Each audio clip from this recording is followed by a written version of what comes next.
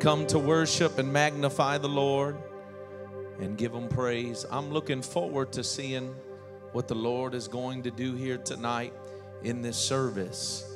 And I appreciate you taking time out of your busy schedule and camp meeting and coming to show these young people that you appreciate them and love them and care for them. And I'm looking forward to seeing what the Lord is going to do in the service here tonight. Amen. I know He's able to do something great and glorious. We're going to start off with a song, and then we're going to come and do some awards, and then we're going to have prayer. But we've come to worship the Lord. Let's worship the Lord with the praise team.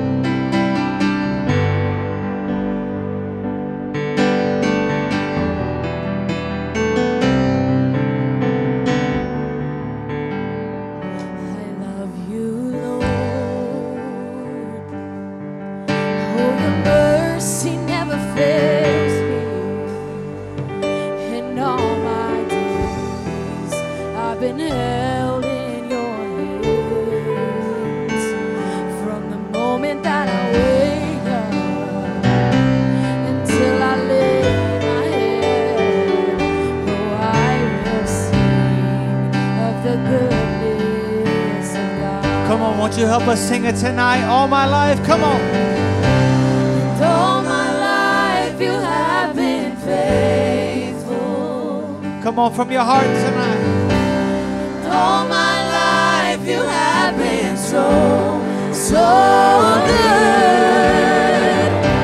With every breath that I am able, oh, I will sing of the goodness.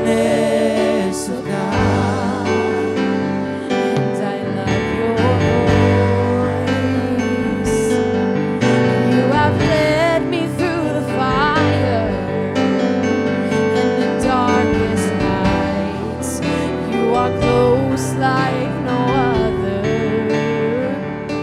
I've known you as a father. I've known you as a friend. And I have lived in the goodness of God. And all my life you have been faithful. Yes, Jesus. It's all my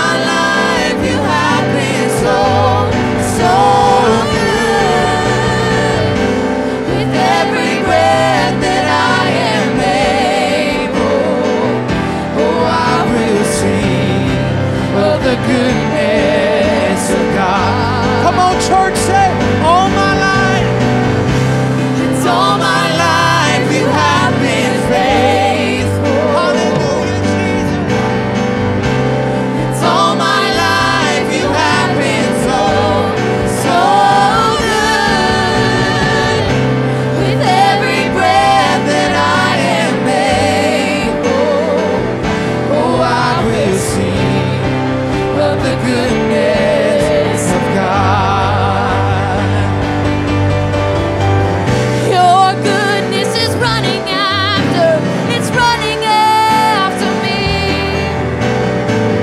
Your goodness is running after, it's running after me. With my life laid down, I surrender now. I give you everything. Your goodness is running after, it's running after me. Such your goodness. Your goodness is running after, it's running after me. Yeah. Your goodness is running after, it's running after With me. my life. With my life laid down, I surrender now. I give you everything. Your goodness. Your goodness is running after, it's running Come after on, me. say your goodness. Your goodness is running after.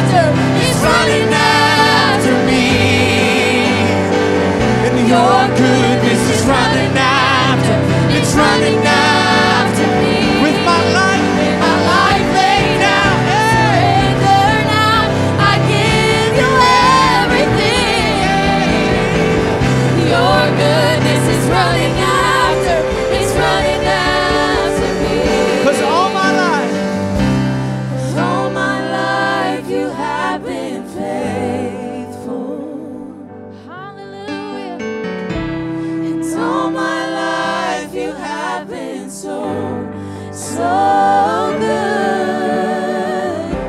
With every breath that I am made, I will sing.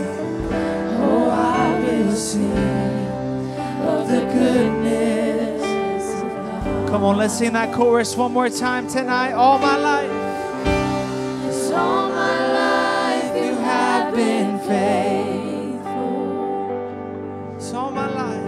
Yes, all my life you have been so good. With every breath that I am able, oh, I will sing of the goodness of God. Amen. Aren't you glad that He's been faithful? Has He been faithful to anybody in this room tonight? I said, has the Lord been faithful to anybody in the room tonight? He's a faithful God, and I thank God for that. You may be seated in the presence of the Lord. We have some awards we want to give out real quick, and we're going to go back into worship. We are so thankful for this year, for our National Youth Department. We've had such a wonderful year at camp. We had close to 400 kids at camp this year, and the Lord has blessed us. The Lord has been favorable to us. We've done a lot of remodeling, a lot of things at the campgrounds, and this year we've raised over $150,000 for the National Youth Department, and I praise God for that. We have individuals given, we have churches given, other churches that are outside of our organization that has given, and we appreciate all of them that has done that, and we're looking for a better year this year. But we have our top 15 givers for the National Youth Department for the Church of God Mountain Assembly. And I know some are not here, some have went home, some are not coming tonight, but we still want to recognize them, and maybe if they're in the place, we can make sure they give them. We had a tie for 15th place of the YWC, and $1,000 given for both of them, and one is Eastern Road Church of God, Pastor Farron Cole. Is Pastor Farron Cole here? I don't think he's here, but we want to recognize him. Also 15th place, $1,000 given, and they are stuck in traffic on their way. But that is Pastor Chaz Bowes with the V-Life Church from Toledo with $1,000. We appreciate them. Number 14 is the Fondy, Kentucky Church, and Pastor Cecil Johnson's here. Let's give him a hand as he comes. 14 with $1,110. We appreciate that. 13th place, if you can just stay up here real quick. 13th place is Middlesboro, Kentucky. Pastor Mike Paget with $1,320. We appreciate the Middlesboro CGMA. Amen. 12th place is the Mountain Ash, Kentucky, $1,550. Pastor Euless Cox. Bring it to him, he said. We'll bring it to him. He preached so hard Tuesday morning, we're going to bring it to him. We appreciate that, Pastor Euless, for your dedication and work to our youth camp. For the, I think that was 12th place. 11th place is the Tabernacle Church in Jellicoe, Tennessee with $1,560. Let's give them a hand. Pastor Scott Landis. Pastor Scott Landis. He's here. There he is. Amen. We appreciate him. And then we got number 10 is number 10, right? Number 10. Yes. Number 10. Yeah, 10th place is the Crossroad Church in Piqua, Ohio. I don't think they're here, but Pastor Joe. Is Pastor Joe here? Can you get that for him? Pastor Joe. I appreciate that. And that was $1,676. The Northtown Church is number 9. Pastor Tim Barty, our new bishop. Let's give him a hand as he comes. $1,700. Yeah, we appreciate that so much. And then the next place is the Newcastle Church. Pastor Mike Winter with $1,770. Abundant Life Church. Amen. 7th place goes to the Hill Church, Pastor Jeremy Walden, with $1,854 to the youth department. Amen. Pastor will do that, all right. Number 6 with $2,000 is the New Horizon Troy, Pastor Joe Hill. He's already up here. Let's give them a hand with $2,000. I seen Pastor Chaz Bowes walk in. Come up here and get your plaque. Come on, Pastor Chaz. Let's give Pastor Chaz a hand. The V Life Church, now Compassion Church. And we appreciate that. Stand up here. He finally got one. That's right. Number 5 is Ferguson, Kentucky. Pastor, the New Life Church, Pastor Doug Walden with $2,500, $2,500. Let's give them a hand. Let's give them a hand. 4th place is the Living Waters Church of Old Fort, North Carolina, with $3,000 given. Amen. We appreciate Pastor Keith Jameson. Brother Massengill here. I didn't see if he's here. I don't think he's here either. Okay. But that is 4th place. 3rd place is the Wabash Chapel, the Remnant Church, Pastor Mike Moore with $3,900. $3,900. Amen. We appreciate him so much, Sergeant.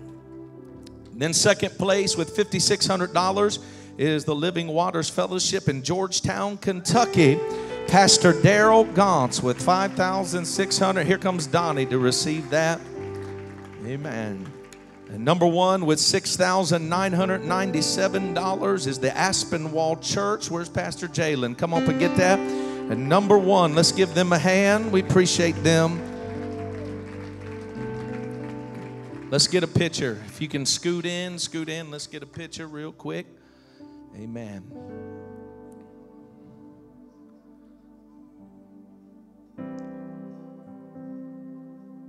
Got it. Thank you so much. Let's give all these wonderful churches and all the ones that give. We appreciate you. We got 3 more awards here that we want to give out. Is the highest attendance to camps this year, into the kids camp. The highest attendance to kids camp is the Living Church of 5 Mile, Pastor Don White. Where's Pastor Don White at? Is he here? There he is. Highest attendance to kids camp. Man, they brought a group of kids at camp. They kept coming. I said, is this all? They said, no, there's more coming. We appreciate that. Stay up here. We got another one. Our teen camp this year. We had 3 camps this year. We had, like I said, 3 camps. We just moved the ages differently, but had 3 camps there. And for the highest teen camp is Pastor Doug Walden in the New Life Church. Let's give him a hand for the highest attendance to teen camp this year. And then for our young adult camp, the highest attendance to our young adult camp was the V Life Church with Pastor Chaz Bowes. Amen.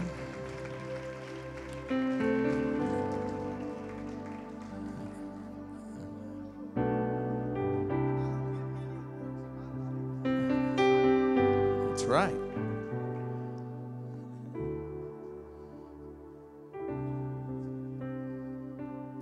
The Bible says to give honor where honor is due. Patrick, I want you to stay right there.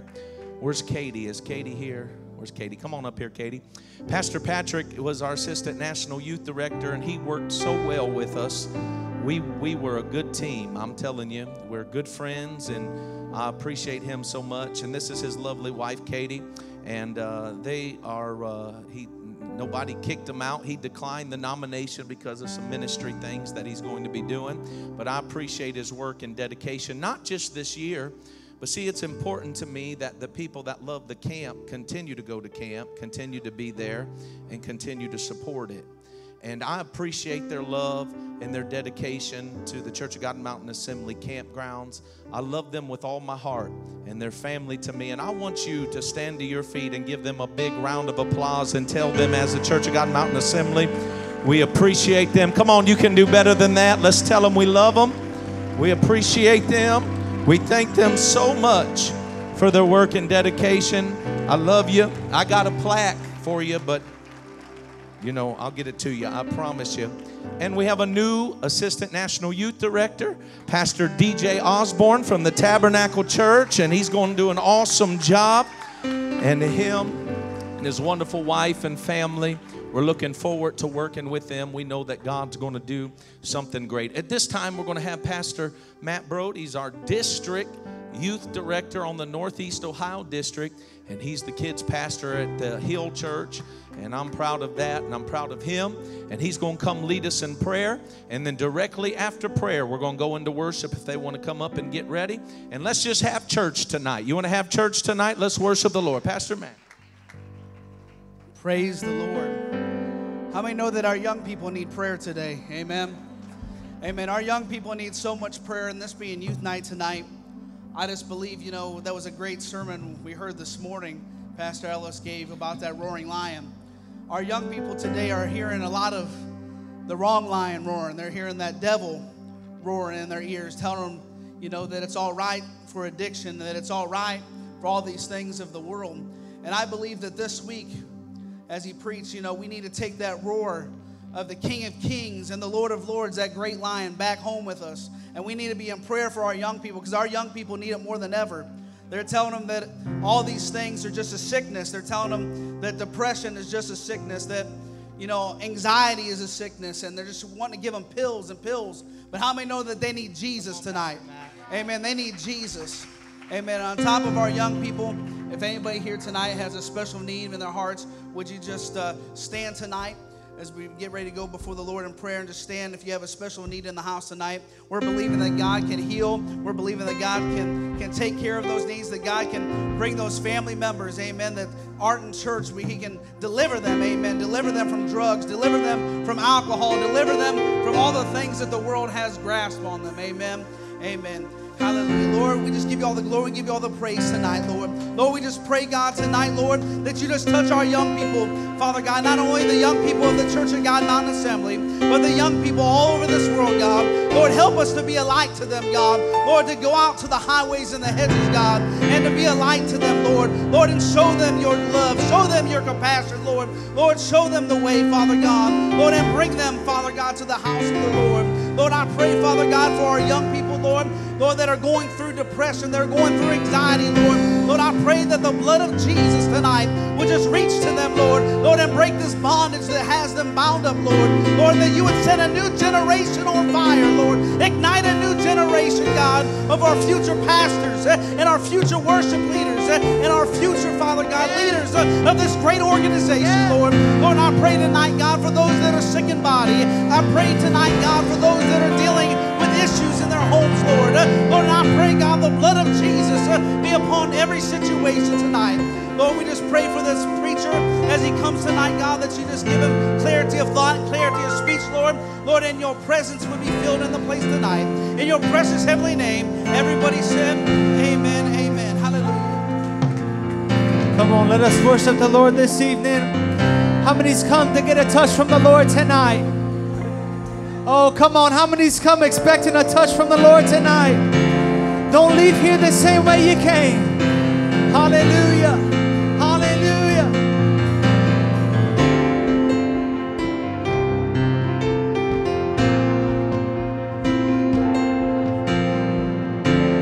Pulling on joy from heaven's reserve. It's stored up enough for every winter I'm served. I'm seeing beyond my circumstance. The joy that I have is my inheritance. This is the joy of the Lord. Come on, say the joy of the Lord tonight. The joy, the joy, the joy of the Lord is my strength. The joy, the joy, the joy of the Lord is my strength. Come on. Oh, He is my hope. Anybody got the joy tonight? The joy, the joy, the joy of the Lord is my strength. 'Cause there is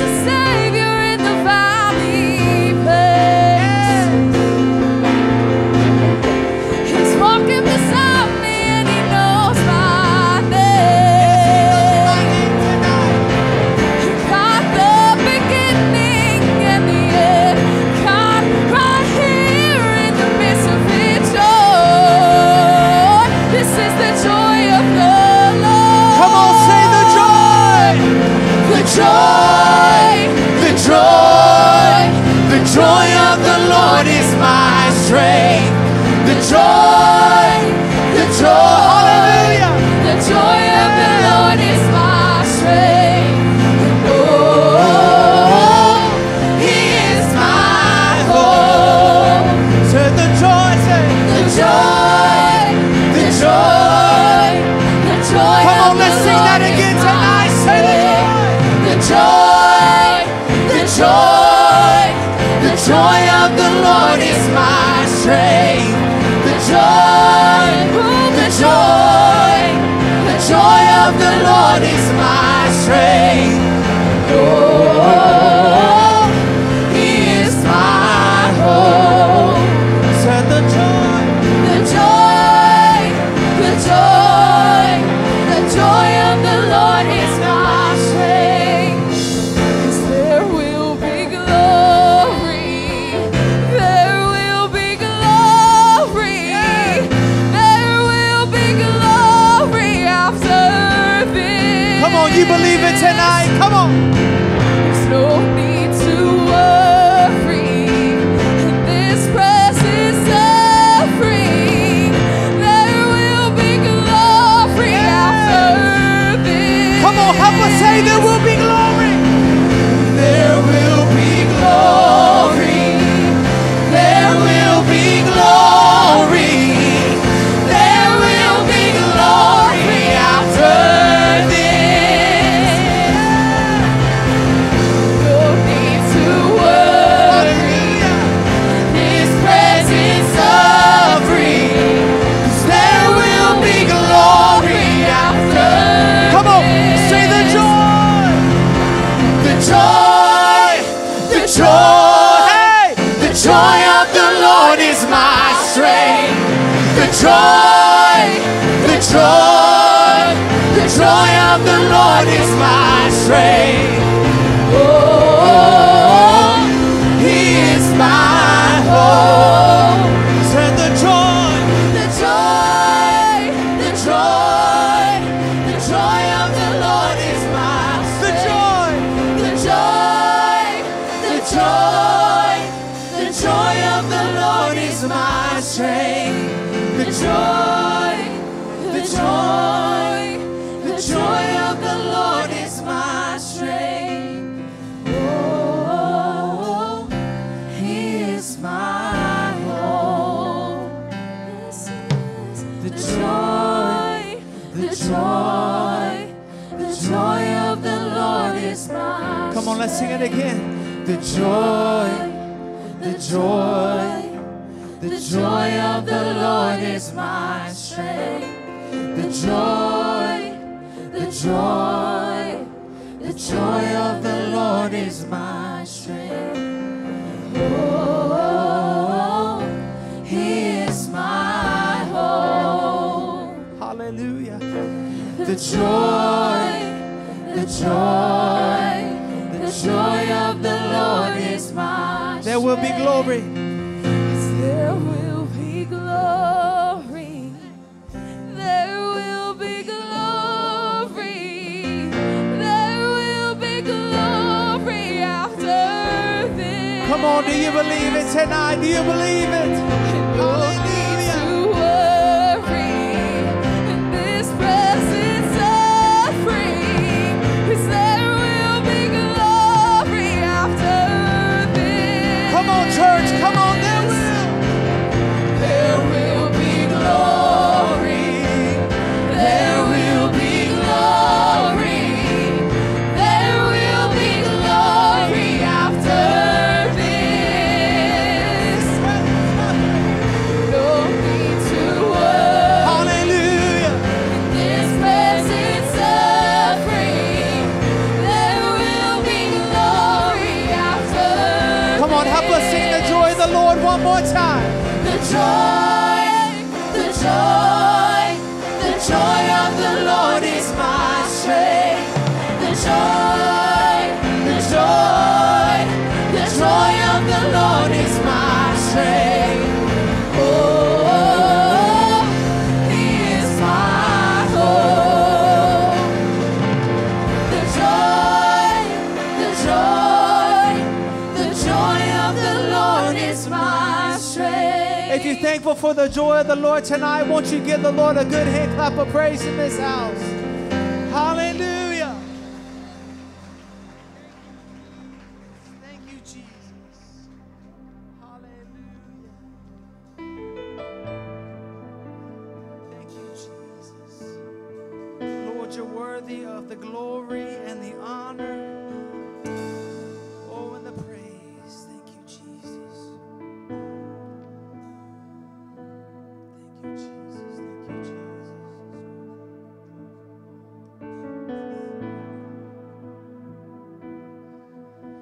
And this goes out to the worried, and this goes out to the stressed, sorting out a million thoughts running through your head.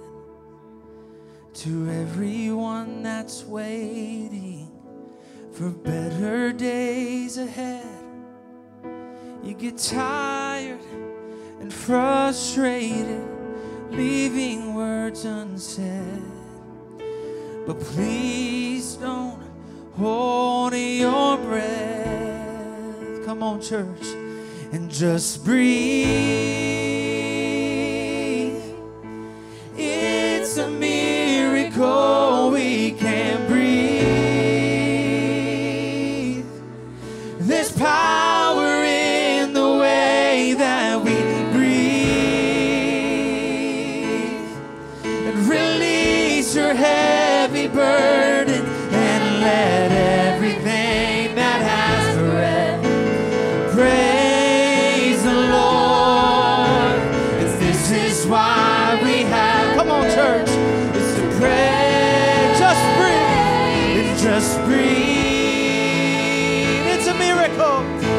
It's a miracle we can breathe. Come on, there's power. And there's power in the way that we breathe. And release your heavy burden and let everything that has, come on, praise the Lord. And this is why we have breath, is to praise the Lord.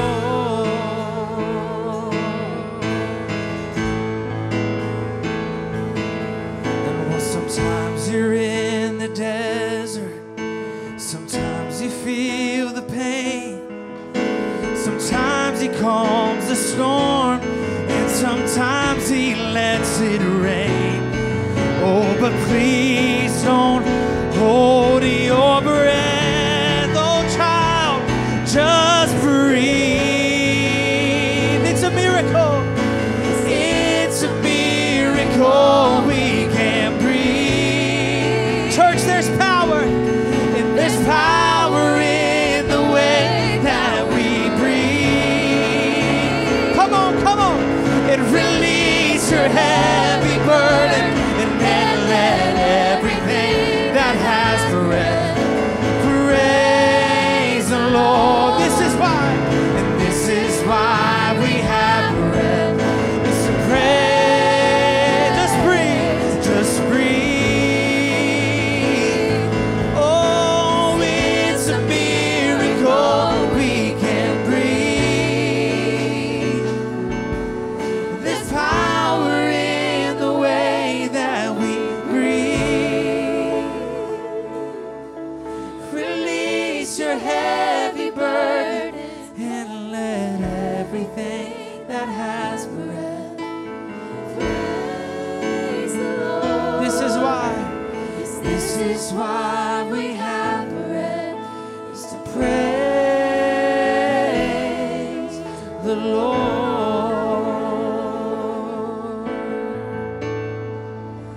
And I will bless the Lord, oh my soul, and all that is within me.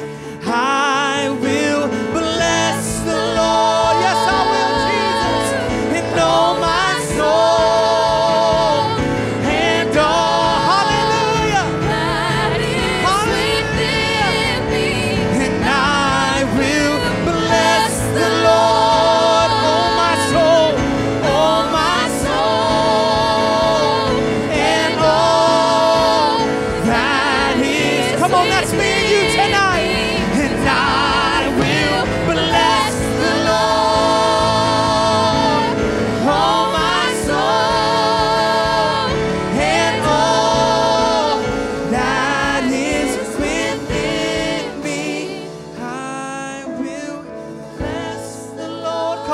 your hands up tonight. Oh, my soul, and all that is within me, I will bless the Lord. Oh, my soul. Come on, and all. And all that is within me. Come on, if you love him tonight, lift up a sound of worship in this place. Hallelujah. Hallelujah. Hallelujah. Come on, has God been good to you? Aren't you glad that he's never failed you in a battle? Amen. And he never will fail you in a battle. Amen. He's never lost tonight.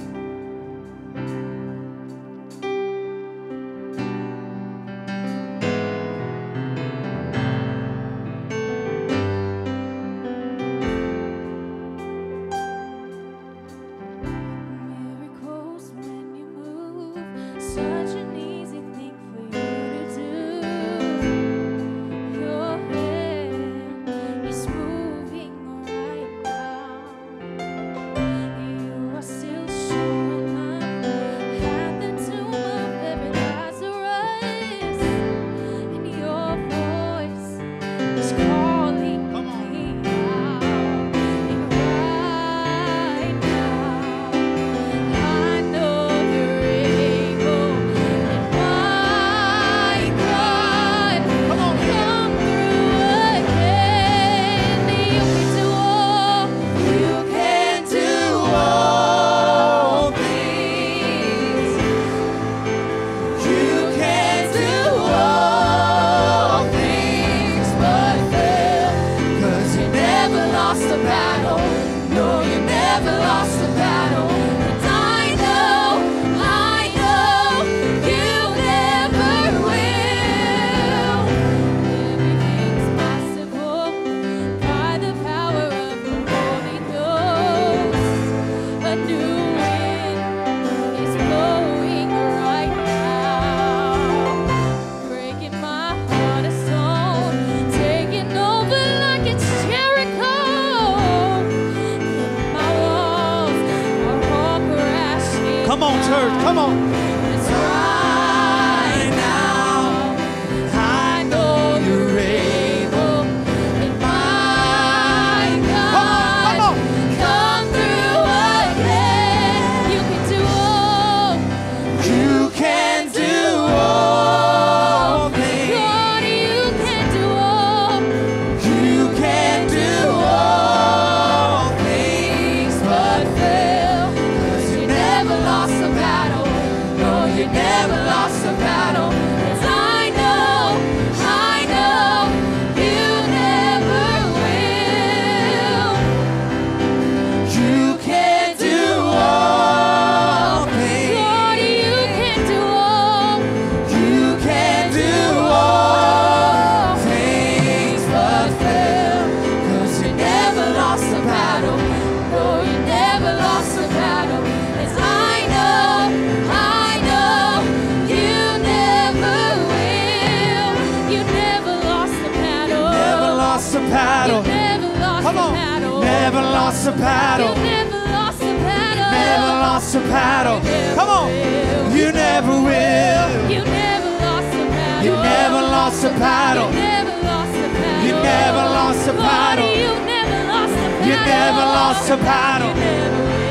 You never will. You never will. You never lost a battle. You never lost a battle. You Hey. never lost a battle. You never lost a battle. God's never lost a battle. You never lost a battle. You never will. You never will. You never lost a battle. You never lost a battle. You never lost a battle. You never lost a battle. God's never lost a battle. You never lost a battle. You never will. You never will. God will never lose your battle. Never lost a battle. You'll never lose your battle. You never lost a battle. You never lost a battle. You never lost a battle.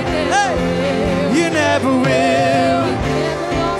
You never lost a battle. You never lost a battle. You never lost a battle. You never lost a battle. You never will. You never will.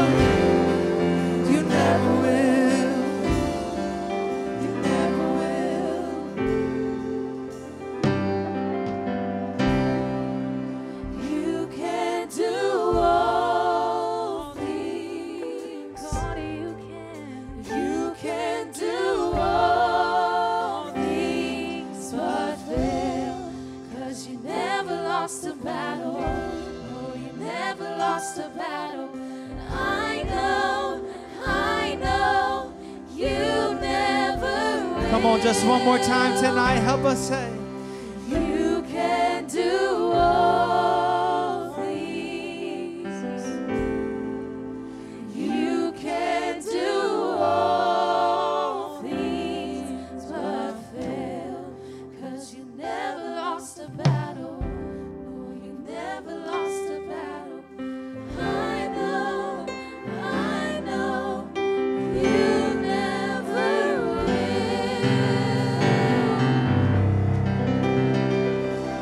Hallelujah. Come on, give him praise. Come on, just take about 30 seconds and praise him. Come on, he's never lost a battle. He's never lost a battle. Come on now. Never lost a battle to cancer. He's never lost a battle to sugar diabetes. He's never lost a battle to a family situation. He's never lost a battle to church trouble. He's undefeated. He's undisputed. He's unmatched. Oh, I'm glad he's never lost a battle. Oh, I'm on the winning side. Somebody turn to your neighbor and say, he's not going to lose. He's not going to lose. He's not going to lose. You may be seated in the presence of the Lord. Got a quick announcement. I want to say that we have senior camp coming up. Senior camp is, somebody said, how old do you have to be to go to senior camp? They tried to say it was 40 and up, but then the 30s started moving in and found out all that good cooking and food. But we're having it August 31st. That's on a Wednesday, and then Thursday and Friday, and then we're leaving on that Saturday. But on Wednesday night, Pastor Don White's going to be preaching, and his church is going to be with us, and we're excited about that. We've got different singing groups and things coming. We got an Amish trip we're going to have, just good food and time. And then Sister Inez Lewis from Aspinwall be preaching on the morning.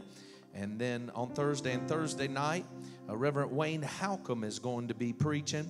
And then Friday morning, Pastor John Kiefer and Pastor Wayne Eisen on Friday night. Today's Pastor Wayne's 75th birthday today. It's his birthday, 75 years of...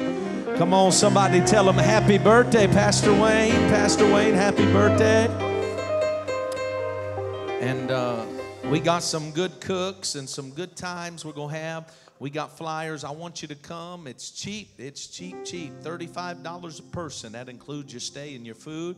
And we'll make room for you. We want you to come. Last year, we had 61 or 62 at senior camp. And our goal this year is to have 100 at camp this year. And I want you to come. Some come up for the night services and a lot stay for the day. And we want to do that. And we're thankful for that. One of the greatest things, as most of you know, this is my second time as the National Youth Director. If you would have told me 4 or 5 years ago that this would have happened, I would have told you was crazy. But the Lord laid it on my heart, and we done that. But one of my favorite things to do as National Youth Director, my dad and my grandfather put it in me to always give honor where honor is due. Amen? And the ones that's helped. And we have a Camp Hall of Fame. And we are so thankful that we're going to induct 2 people into the Camp Hall of Fame. People don't do it for honor, but when they do it, you ought to give them honor. Amen? Somebody should have said amen right there. And we have 2 that we're inducting into the Hall of Fame. And this first person, she's a wonderful woman of God. I have highly respect for her. I've seen her for the last probably 17 or 18 years as a counselor and a dedicated worker. She is more than a help to every National Youth Director that she has been there. She's a godly woman, and I appreciate her heart and her desire for the camp. And she's worked years and years since she was younger. She's still young, but since she was younger. And I want to give her double honor tonight. And for this year, in 2022, I want to induct into the Camp Hall of Fame none other than Stephanie Gauntz Fryman. Let's give her a hand as she comes. Stephanie, come on, let's stand up, give her a hand.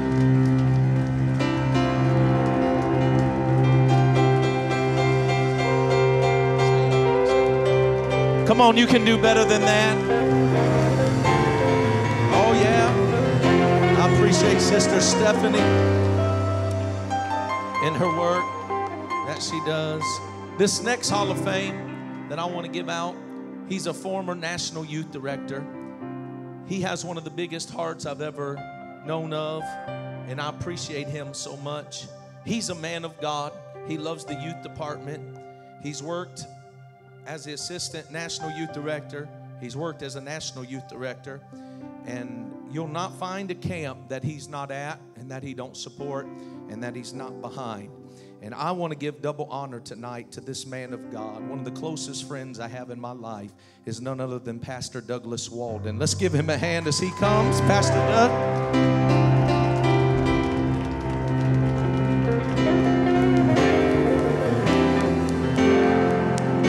Appreciate you. Honor you. Come on, let's give them both a wonderful hand. We get a picture.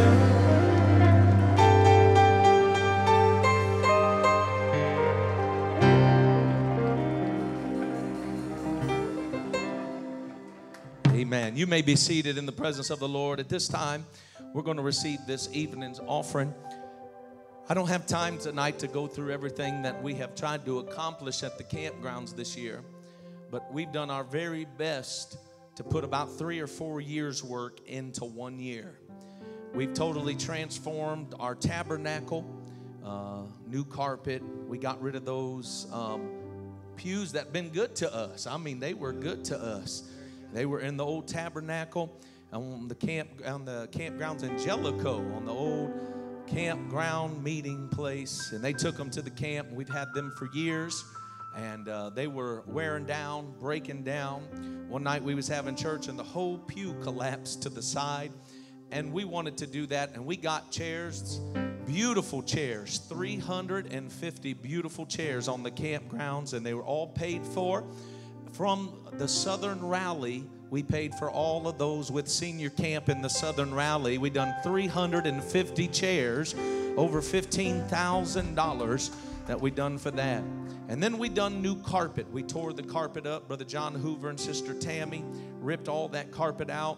And we got carpet squares, and it with labor and everything tearing out, putting down glue and hiring somebody to come help us do that, and all of that was around $13,000 or $14,000. And we raised almost all of that at the Northern National Youth Rally this year, and I appreciate the Lord for that. Then we got new lights. The Hill Church done the stage, put new stage lights on there, paid for the stage to be repaired, put new like a shiplap on the front of the altar. We extended the stage up in the front. On and on and on. We got a new roof on the Aspinwall dorm. All the dorms, Pastor Patrick and his team come, and they painted the tabernacle, not the tabernacle, the inside of the tabernacle they did. And then we painted the cafeteria. We dedicated the cafeteria to Sister Tammy Hoover this year, and that was a wonderful thing. We painted the Goshen dorm. We painted the Aspinwall dorm. We painted the Rittman dorm. We painted the 5 Mile dorm. We painted the Indiana dorm. Brother Darrell and Brother Pastor Don White and Pastor Darrell put new showers in the Indiana dorm. We put over 200 tons of rock on the campgrounds. Put a new parking lot in front. I could go on and on and on. The VIP rooms. I walked into VIP room number 1. They're not very VIP, but that's what we call them because we want to act like we're fancy. We walked in and the roof had caved in. And we had seen it, and the mold was so bad that when you put your finger, we have a picture of it, in room number 1, it went all the way to your knuckle, a black mold. Black mold. We ripped all of it out, put new bathrooms in all 5 VIP rooms. There's 6. The nurse's station was already done. They put it in the drywall. Brother Bill Berry and his team come up and done that. We finished in the Monroe dorm. The bathrooms there, took it out, put purple board in like a green board, so the mold, the smell is gone in there. We just on and on and on and on. I could tell you the flower beds on the front. This year my brother-in-law, Jacob Pittman, he called me and said, I want to do something for the camp.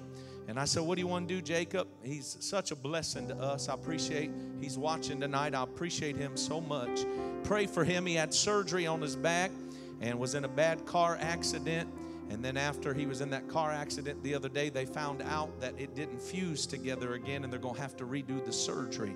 He drove all the way from Louisiana, come up down from Louisiana, and installed brand new fountain machine drinks, slushy machines for our camp and the concession stand.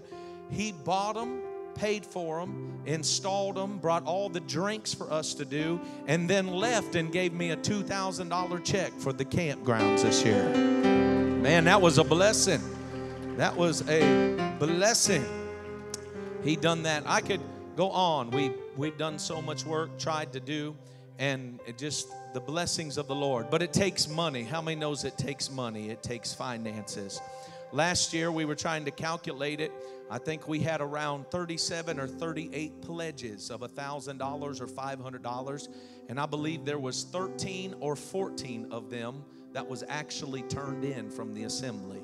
We really need your help this year, but we need you when you to pledge it, to please give it, to please do it, because these children are worth it. If you could have seen those around 400 kids that was on the campgrounds this year pouring out their heart to the Lord, being filled with the Holy Ghost, being saved, shouting, worshiping.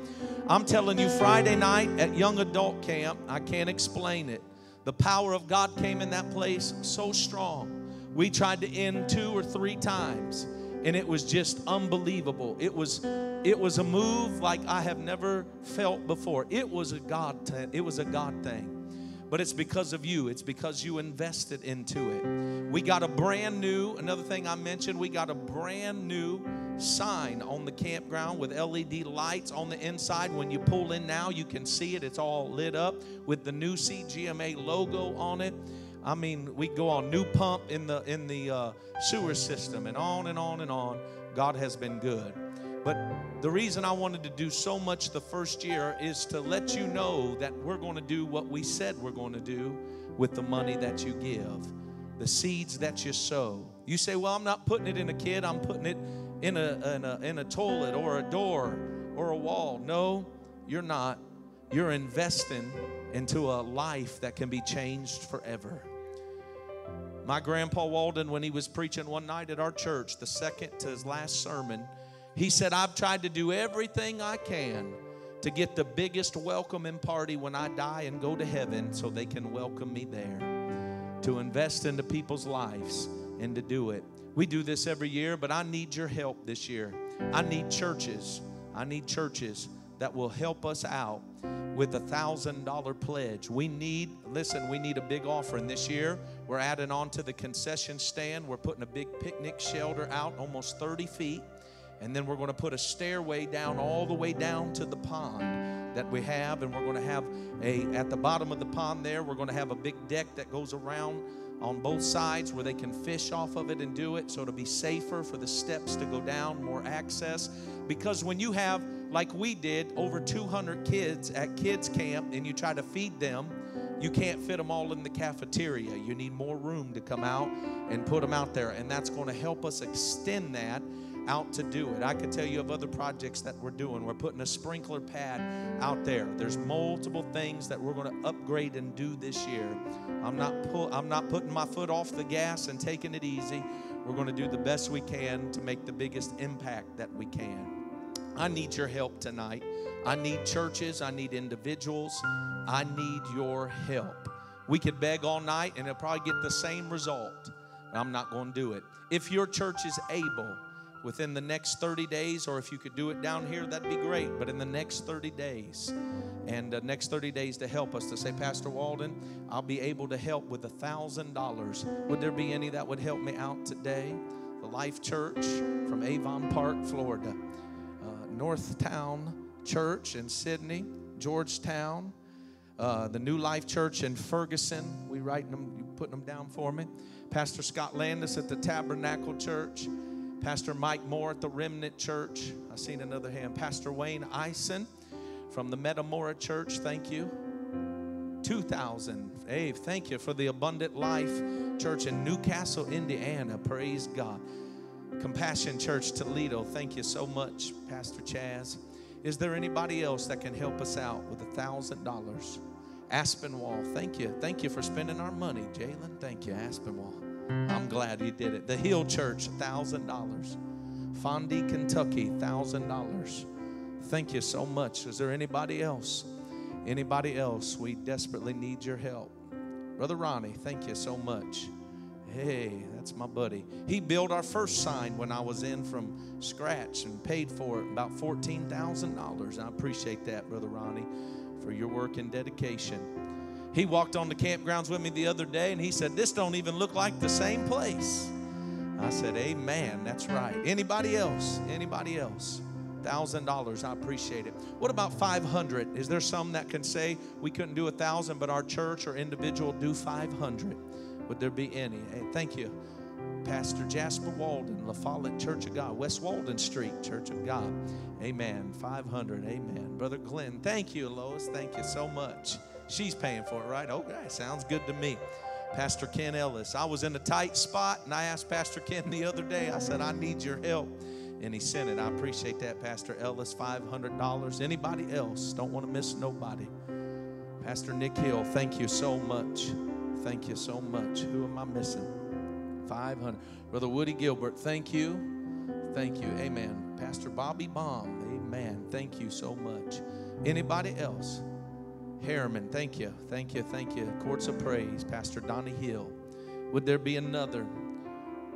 We got time. Brother Dean Strong, thank you so much, Dean. I appreciate it. Amen. Brother Paul Dobson, $500. Thank you. Thank you, Brother Paul. Amen. Anybody else? Anybody else? $500. We can do that. What if you're here tonight? Thank you, Pastor Jerry. Pastor Jerry just retired the other day, and that means he can be at camp more. I may make him head counselor next year. First time I remember meeting Pastor Jerry Grubbs. Anybody knows Pastor Jerry? He's always wearing black pants most of the time, in a white shirt, and I had just come out sliding in the mud as a teenager, and there with that beautiful white hair and white shirt, crisp. Sister Lorinda dresses him good. I came up and hugged him as good as I can. I thought he was going to kill me. You know what he did? He said, come on in here, let me make you a sandwich, let me get you some peanut butter fudge. I know what he was thinking. Come here, I appreciate that, Pastor Jerry Grubbs. Anybody else? I don't want to miss it. Amen. Thank you, thank you, thank you, Deke. Thank you so much from Middlesboro there. Thank you. Anybody else? Don't want to? All right.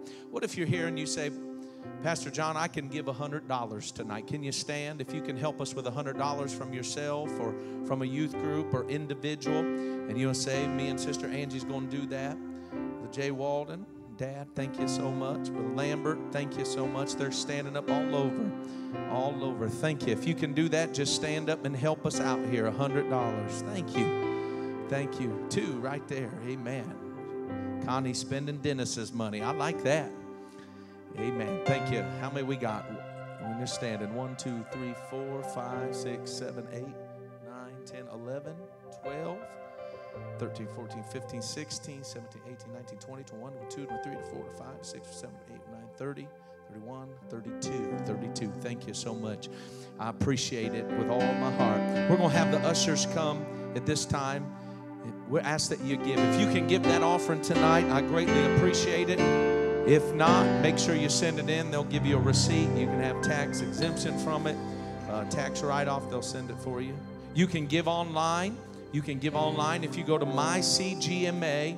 You can give online. You can go to mycgma.com and go down to the youth, and you can give it on. If you have church, you want to give online, you're welcome to do that.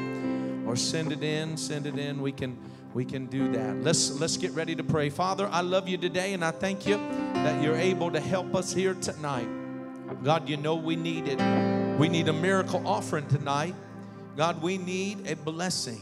The winter months are sometimes hard, but God, we know there's nothing too hard for you to do.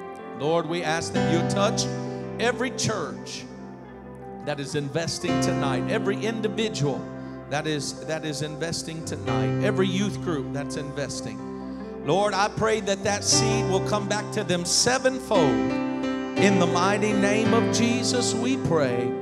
Amen and amen. We ask that you give to the Lord as God has blessed you. Come on, let us stand up tonight. Come on, can we get to our feet? We come to worship the Lord. Hallelujah.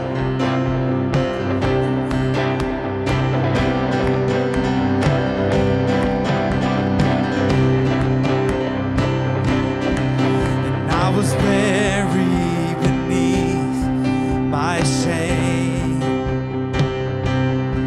And who could carry that kind of weight? It was my tomb till I met you. Come on, is that you tonight? And I was breathing but not alive. And all my failures I tried to hide. It was my tomb till I met you. Come on, help us sing it tonight. You call my name, and I ran out of that grave. Come on, put your hands together. Out of the darkness into your glorious day. Hallelujah. You call my name, and I ran out of that grave. Out of the darkness into your glorious day. Hallelujah. How many's thankful for that tonight? Thank you, Jesus. Now your mercy has saved my soul. Now your freedom is all that I know. The old made new. The old made new. Jesus, when I met you. Jesus, when I met you. Said you call my name. You call my name, and I ran out of that grave. Out of the darkness into your glorious day. You call my name. You call my name. Then I ran out of that grave. Out of the darkness into your glorious day. I'm thankful for you, Jesus. Come on, this is my testimony tonight. I needed rescue, my sin was heavy, but chains break at the weight of your glory. I needed shelter, I was an orphan, now you call me a citizen of heaven. When I was broken, you were my healing, now your love is the end. I have a future, I have a future, my eyes are open, 'cause when you call my name, I ran out of that grave. Hallelujah. Out of the darkness into your glorious day. You call my name, and I ran out of that grave. Out of the darkness into your glorious day. Come on, help us sing it tonight. We've been redeemed. Hallelujah. I needed rescue. My sin was heavy, but chains break at the weight of your glory. I needed shelter. I was an orphan. Now you call me a citizen. Come on, when I was broken, you were my healing. Now your love is the end. I have a future. I have a future. My eyes are open. 'Cause when you call my name, I ran out of that grave. Out of the darkness into your glorious name. You call my name, and I ran out of that grave. Out of the darkness into your glorious day. Come on, we're just gonna sing that bridge just one more time. Won't you sing it from your heart? Come on. I needed rescue, my sin was heavy, but chains break at the weight of your glory. I needed shelter, I was an orphan, now you call me a citizen. When I was broken, you were my healing. Now your love is me. I have a future, I have a future. My eyes are open, 'cause when you call my name, I ran out. 'Cause I ran out of that grave, out of the darkness into your glorious day. You call my name, and I ran out of that grave, out of the darkness into your glorious day. Come on, somebody, won't you just bless the Lord for a moment tonight? Come on, just lift up the name of Jesus. God, you've been good to me. Oh, hallelujah.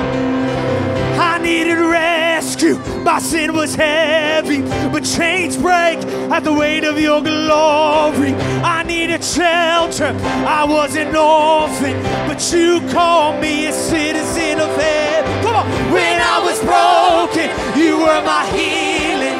Now your love is the air that I'm breathing. I have a future, my eyes are open, 'cause when you call my name, I ran out. 'Cause I ran out of that grave, out of the darkness into your glorious day. You call my name, and I ran out of that grave, out of the darkness into your glorious day. Oh, thank you, Jesus. Come on. You call my name, and I ran out of that grave, out of the darkness into your glorious day.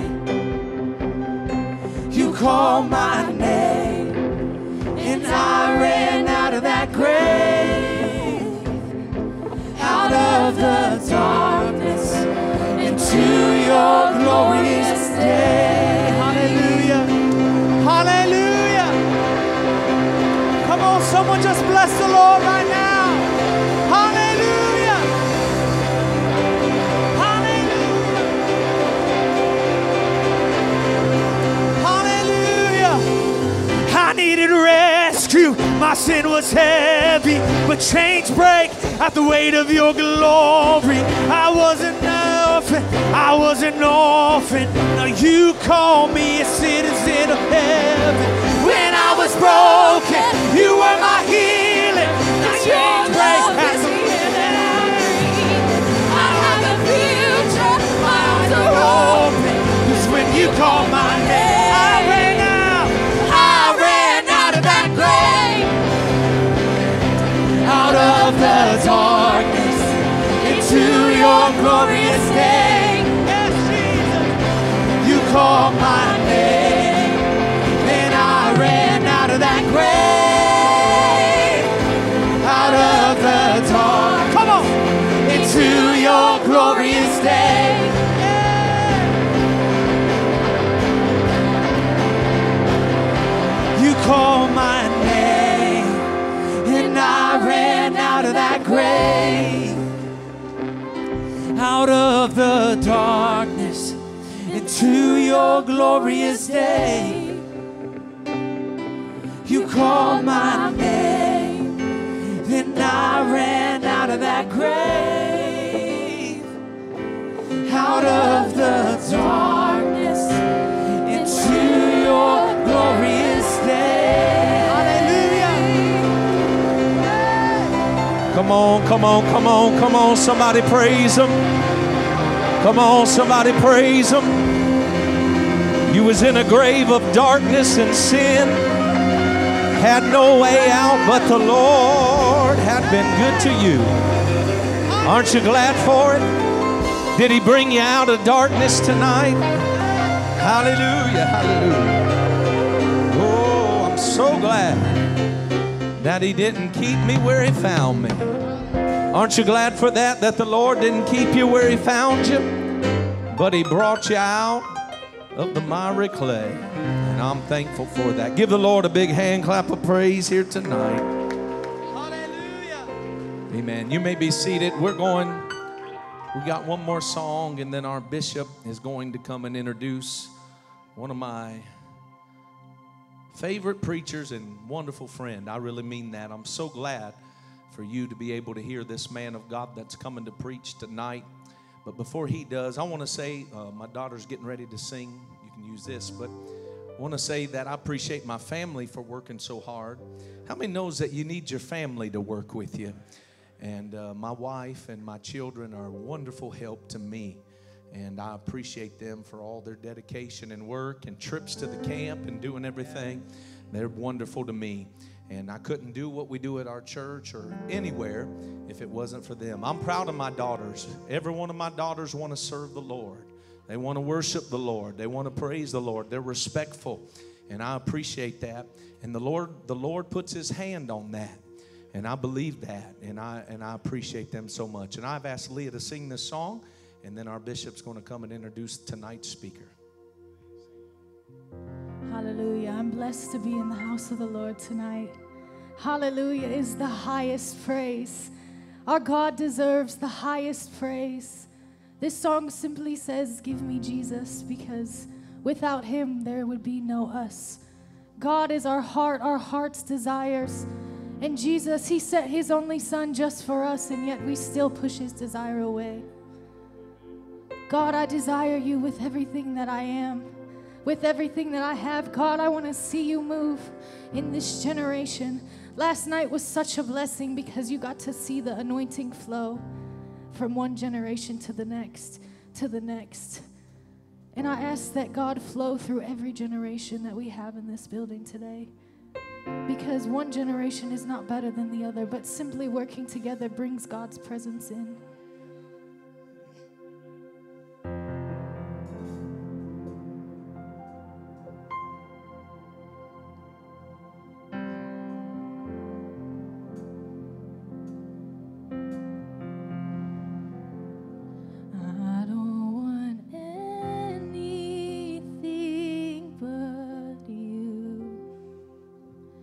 You're more than every dream come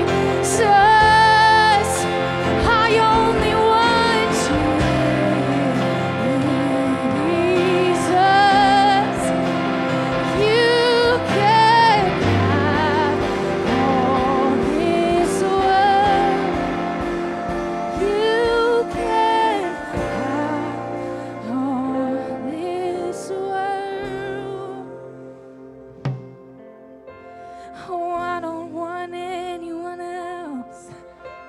I don't need anything else. 'Cause you are my one thing.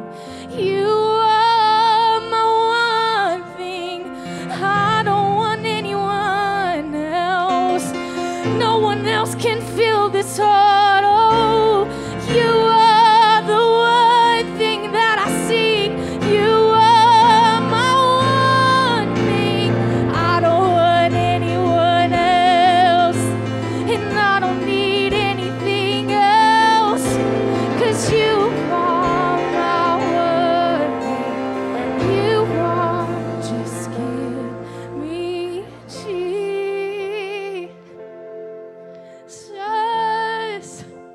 Give me my Savior. You can have all this wretched world. You can have all this world. Just give me Jesus.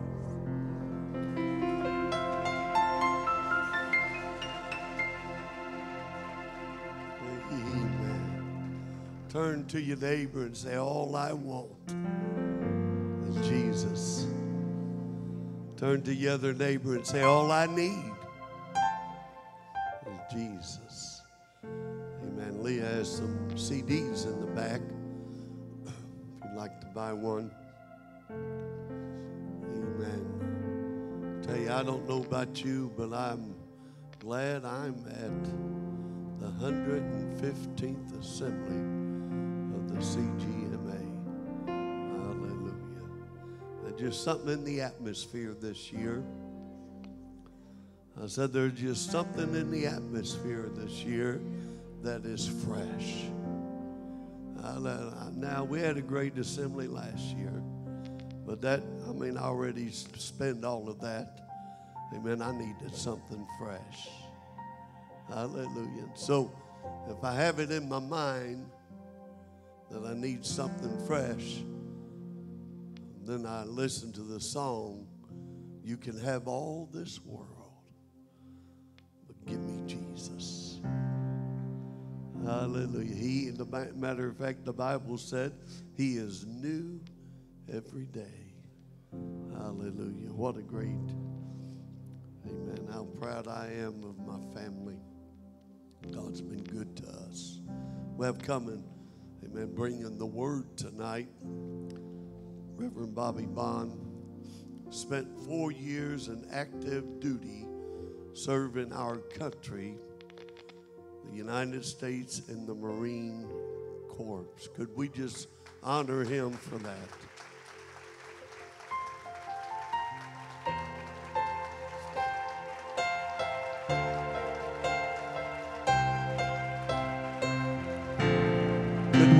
Could we honor all of our veterans for that? Hallelujah.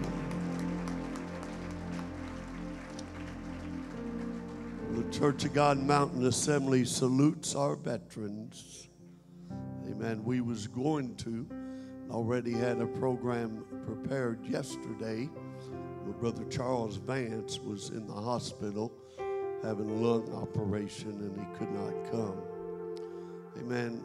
Reverend Bobby has a bachelor's degree in psychology and will complete his master's degree in organizational leadership this fall. Reverend Bobby became a licensed minister in the Church of God Mountain Assembly in 2007. He was ordained 6 years ago. He presently serves this organization as the Michigan District Overseer and also as the pastor of that great church, Haven in Trenton, Michigan. He and his wife, Morella, are proud parents of 4 children, Rayleigh, Ira, Ezekiel, and the newborn. And when I say newborn, he arrived on Saturday. Am I right? 2 weeks ago. He newborn.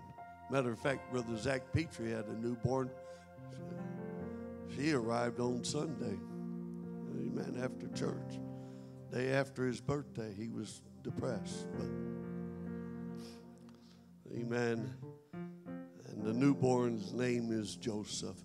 Could you join me and welcome Pastor Bobby Baum for the word tonight? Could you do that?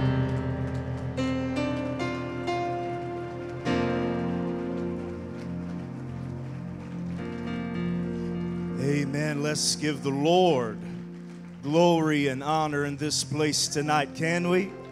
Hallelujah. Oh, come on.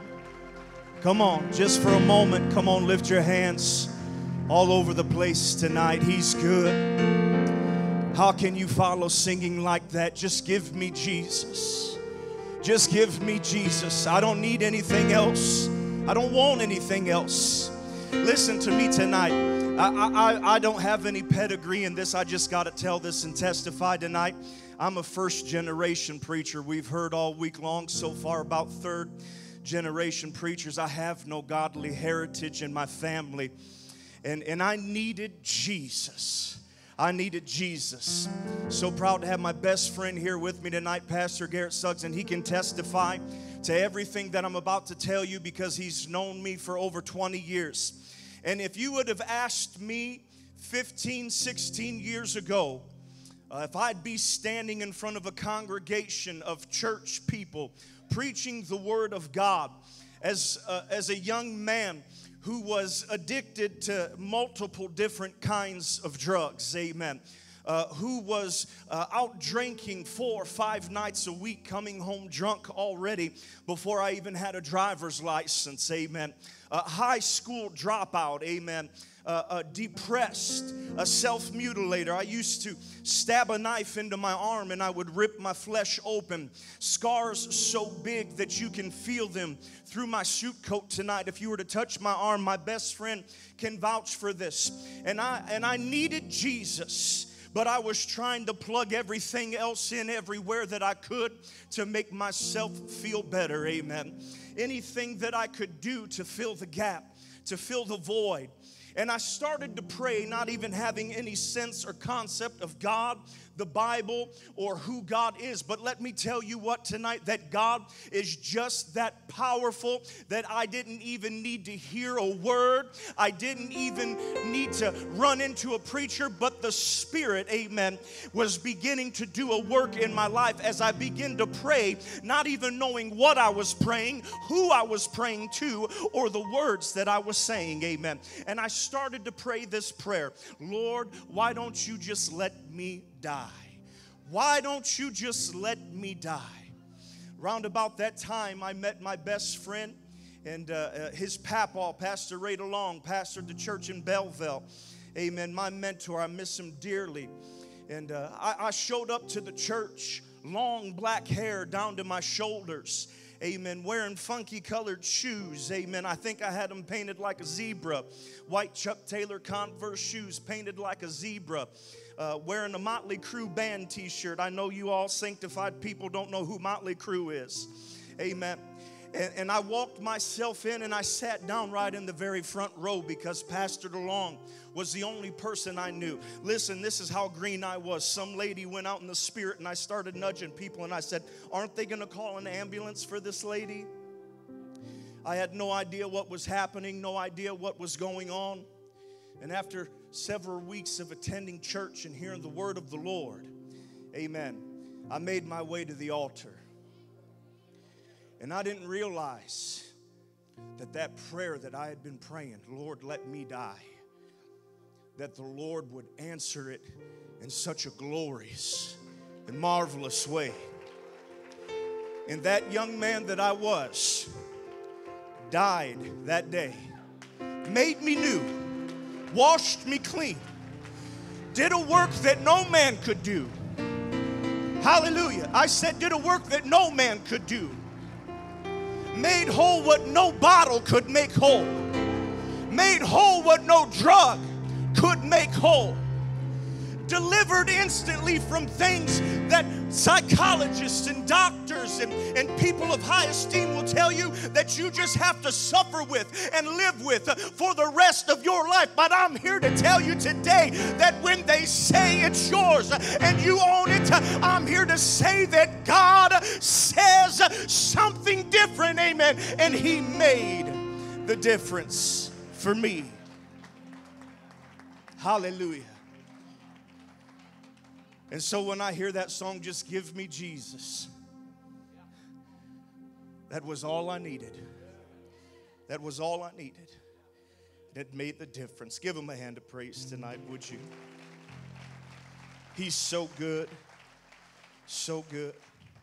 I'm really beyond words at the invitation to speak at a general assembly. Matter of fact, Pastor John will tell you, I asked him, I said, are you sure? I'm not some great orator. I don't consider myself to be any conference speaker, a great revivalist, but I'm thankful and honored and humbled at the opportunity to stand before such a great and wonderful organization as the Church of God Mountain Assembly. I'm thankful for it. I love it. It's the only thing that I've known, amen, and I'm glad it was the first church that I stumbled into. Hallelujah, somebody. And I've been here ever since. And you know, you can complain about it, you can have your druthers about it, but it's kind of like being an American. Even for all of her failures and shortcomings, I don't see any of you getting up running out to leave, amen. So no matter what you like or what you don't like, amen, this is a good organization, and I'm proud to belong to it, amen. And I give honor tonight to all of our officials, the incoming and the outgoing, all of these great men of God. I'm thankful to be under such leadership, appreciate them, appreciate how they've invested into my life and my ministry, and I can't thank them enough, and I think you ought to give them a hand tonight. We give them honor tonight. All of the incoming and the outgoing officials, I love them and appreciate them. And I got to say, Pastor John hit on it, but I love this man to death, and I want to recognize him from my district, Elder Jerry Grubbs, just retiring after over 30 years of faithfully serving the church and pastoring there in Lincoln Park.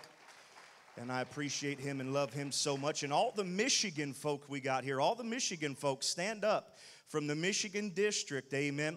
This is the first time in a long time we've had this many Michigan people be able to make it down to camp meeting. And I'm proud. Got some from my church here tonight and others from the district, and I'm proud to have them here tonight. And I honor my wife here tonight, who almost 2 weeks ago gave birth to our fourth and last child. And she's just as good as they come, and I'm solely convinced that if anybody ever wants me around, that it's only because of her. And she's been a wonderful helpmeet, a wonderful first lady. You'll never meet another more gracious and elegant lady than my wife. And I love her to death and appreciate her and our children. And that she made the effort to be here, to be able to hear me preach tonight when she could very well entitledly be at home resting still, amen. So I love her and appreciate your, could you give her a hand tonight? I love you, honey. I appreciate you so very much. And no more kids, all right? Amen. Continuing with the theme tonight out of the book of Acts, if you have a Bible with you tonight, open to chapter number 2, and we'll begin in verse number 1. And when you get there, go ahead and stand and say amen. Hallelujah. Acts chapter number 2. You all pray for me tonight, my strength in the Lord, and that He just use me. And we'll have a good time in the Lord in this place tonight, all right? If you're there, holler amen. All right, let's look at this together.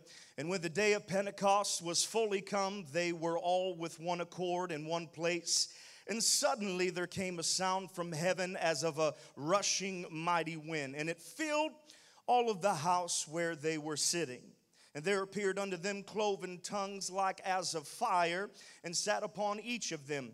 And they were all filled with the Holy Ghost, and began to speak with other tongues as the Spirit gave them utterance. And there were dwelling at Jerusalem Jews, devout men, out of every nation under heaven. And now when this was noised abroad, the multitude came together and were confounded, because that every man heard them speak in his own language. And they were all amazed and marveled, saying one to another, Behold, are not all these which speak Galileans? And how hear we every man in our own tongue wherein we were born? Parthians and Medes and Elamites and dwellers in Mesopotamia and Judea and Cappadocia and Pontus and Asia, Phrygia, Pamphylia and Egypt and the parts of Libya around Cyrene, and strangers of Rome, Jews and proselytes, Cretes and Arabians. We do hear them speak in our own tongues the wonderful works of God. And they were all amazed and were in doubt, saying one to another, What meaneth this? Help me pray tonight, if you would. Lord, we come before you. Your word is already anointed, Father, but we're standing here tonight as just a bag of dirt, Lord. Use us, fashion us in your hand. Amen. You're the potter and we are the clay, just a vessel, a tool, and an instrument to be used by you, and we yield ourselves to you now, Father. And I ask, Lord, that you give me clarity of thought and speech, and let your word go forth in demonstration and power of the sweet Holy Ghost. In the matchless name of Jesus, we pray tonight. Amen and amen. Give the Lord one more hand as you're seated tonight. Hallelujah. Thank the Lord. Thank the Lord. And so many years for many of us reading this text from the lens of the full gospel believing church and body, the fact is clear that this text, this scripture, it is our Alamo. This is the text where we take our stand to defend the biggest parts of our beliefs on what the moving of and the baptism of the Holy Ghost is. But I want to look at it a little bit differently tonight, amen, and in a different light, not adding anything to it, not taking anything away from it, but contextually and exegetically taking another look at what's taking place here for a more full and bigger picture of what the work of the Holy Ghost is really doing, amen, not just in his mere presence alone, amen, but in the work that he is doing. Understand tonight that in the text that by the time the Holy Ghost had come, they were already in unity, amen. They were already in a one mind and one accord for the Holy Ghost to come. It wasn't the Holy Ghost that brought the unity necessarily, but they had to labor and travail in prayer to be able to come into that unity that would allow the moving of the Holy Ghost to happen, amen. The unity, it had to exist for the moving of the Spirit to come and to move on them and to fill their mouth, amen. But past, amen, that it has to be noted that in the continuation of the moving of the Holy Ghost on that day, that there was something miraculous that was taking place in the language of the people who were there on that day, amen. The Bible says cloven tongues as of fire, amen. People speaking as the Spirit was giving the utterance. Cloven, or the Greek word diemerizio, meaning to cut into pieces, to divide something, or to distribute. And the tongues in the Greek glosse, simply meaning a dialect or a language that is distinct from others. The tongue here is miraculous, no doubt, amen. But either way that you look at it, it's at least known by one party, either the speaker, the listener, but through his power it becomes known to all, amen. Regardless of how you look at it tonight, the work of the Holy Ghost in this moment is much more to the growing of the church than just the prayer language of speaking in tongues or the outward sign of the baptism that we have, but it is a power that is meant to break every stronghold, but it is a power that is meant to tear down every barrier. It's a power that was meant to be a witness to and a testimony of the fulfilling of the prayer of the Son himself to the Father, amen, saying that if I would leave you, that I'll send you down another one, that you wouldn't be comfortless. The Parakletos, the one called to to stand by your side in every adversity, in every attack, in every illness, in every sickness, in every thought of depression, in all of your fears, and in every anxiety, in anything, amen. The one called to stand by your side to lead you, guide you safely through, and take you to the other side. And I would say tonight that there are many of us in this room that would need so desperately for this Parakletos, comforter, to be by our side, that it would do us good tonight, that if we could enter into a mind and a heart of unity, amen. Because I don't know about you and what you're living through and what you're experiencing, but if unity will bring a healing to my body, God, let me stand in agreement. But God, if unity will bring deliverance to my kids, let me stand in an agreement. God, if unity will shake the foundations of my church home and family, God, let me stand in a unity and an agreement. Somebody give him some praise in this place tonight. Yeah. But what we see at the beginning of this ministry of the Holy Ghost is the fact that during this great feast of Pentecost, where many had gathered together from all of the surrounding areas, Parthians, Medes, Elamites, and the dwellers of Mesopotamia and Judea, Cappadocia, Pontus, Asia, Phrygia, Pamphylia, and Egypt, parts of Libya around Cyrene, and strangers of Rome and Jews, proselytes, Cretes, and Arabians, and they all said, we do hear them speak in our tongues the wonderful works of God, amen. But then they asked the question in their amazement and astonishment, what meanest this, amen. That really triggered my thoughts, amen, because the text says that they heard in their own language. If you hear in your own language, there's some sense then of an understanding, amen. So why would they ask, what meaneth this, amen? In my opinion, you can agree or disagree, but I believe that this is the real ministry of the Holy Ghost, and that was to dismantle a barrier of culture that existed between the people that were present in order, amen, for them to come into that unity and agreement. What the Holy Ghost did in the continuation of the work of prayer and unity was further breaking down cultural barriers that existed between all of the men of the surrounding area. Can I tell you tonight that the work of the Holy Ghost isn't just so you can speak in tongues, but the work of the Holy Ghost is so that any wall that would stand between you and your brother, any wall that would stand between you and the ministry, any wall, amen, that would put a spirit of divisiveness in you, that culture would be shaken, crumbled, ripped down, destroyed. Woo! Hey!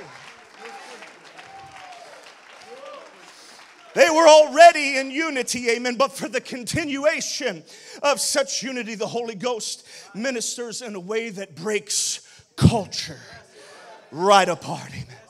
When I think about young people today, I think about culture, amen. I know a lot of the old timers, they didn't use the word culture for the things that were societal constructs when they grew up, but now culture is such a popular word, amen. But all the way back to the day of the upper room, the work of the Lord was to dismantle, to disrupt, to remove any cultural barrier that existed in those men and women in that room, so that when they left that room, there was no divide between the task, the job that they were called to do upon leaving out the door. It wasn't just about the prayer language, amen, and I love speaking in tongues, but more than that, it was about breaking down culture. Yeah.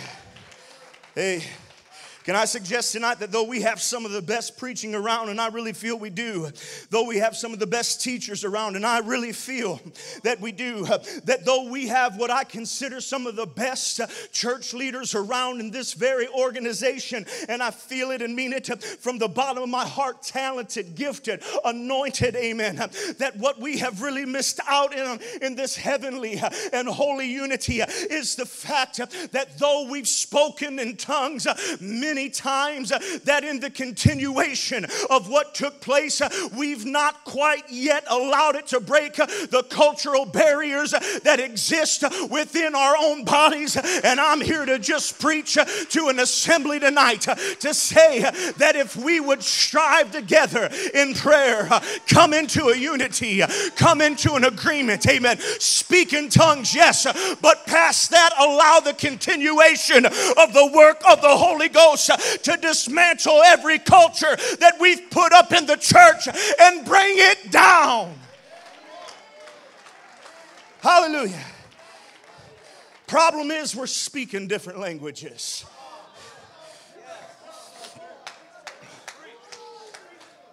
Problem is, we're speaking different language. You say, what do you mean, preacher? I speak English. I'm not talking about what you say. I'm talking about what you do. We're talking two different things. Amen. And for the continuation of the unity, we must allow the work of the Holy Ghost that fired up our tongues to fire up our hearts and break it all down. Hey, because you know what?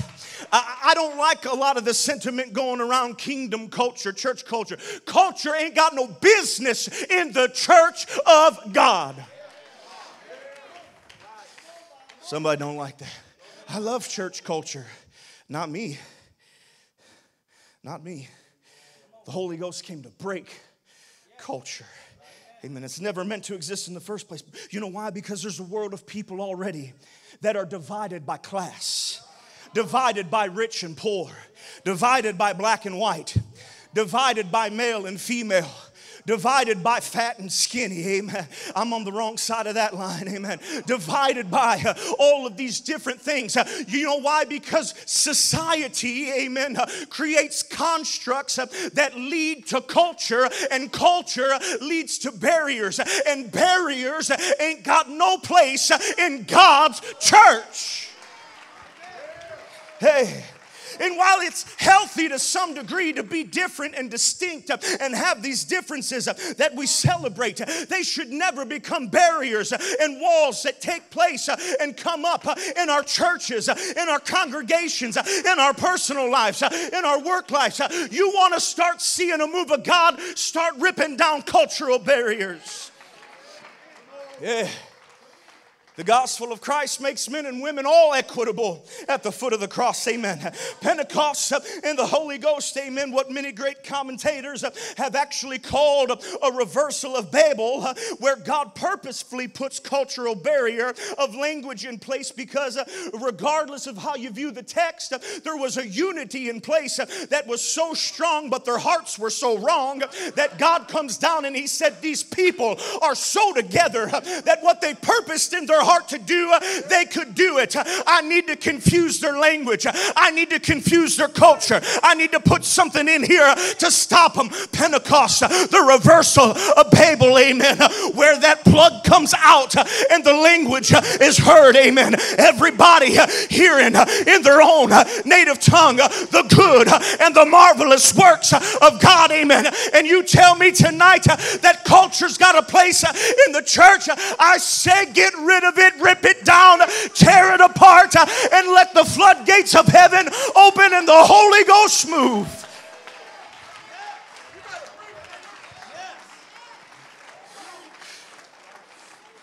We have to. We must. It's essential. It's imperative. It's critical. It's a command that the continuation of the work of the Spirit eradicate culture from your mind, your heart, and this church body. Hey, I want to suggest tonight that the church, His church, it's not a place where culture has a place. There ain't no black church. Ain't no white church. Ain't no Hispanic church. There's no old church.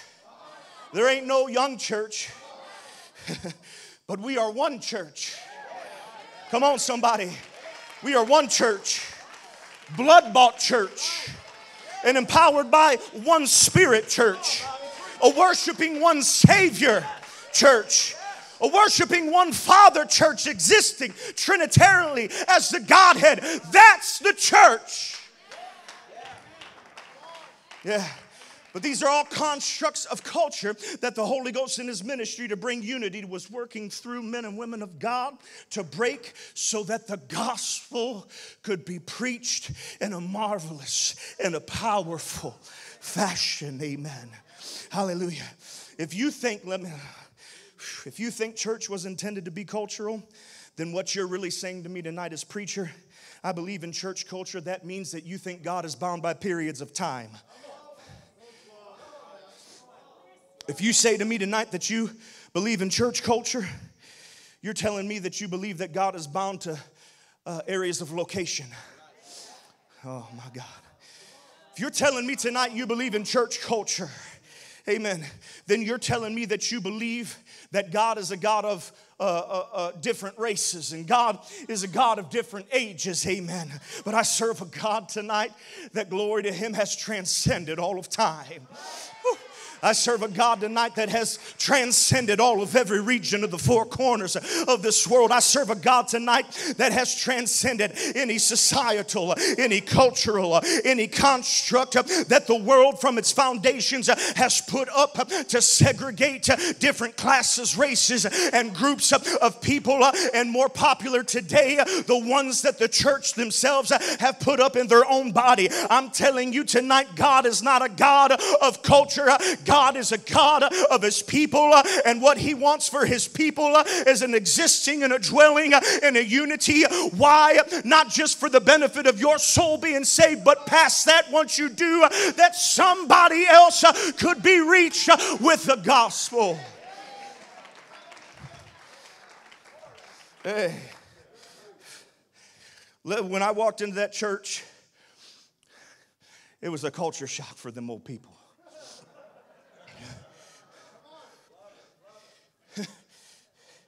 Let's be real.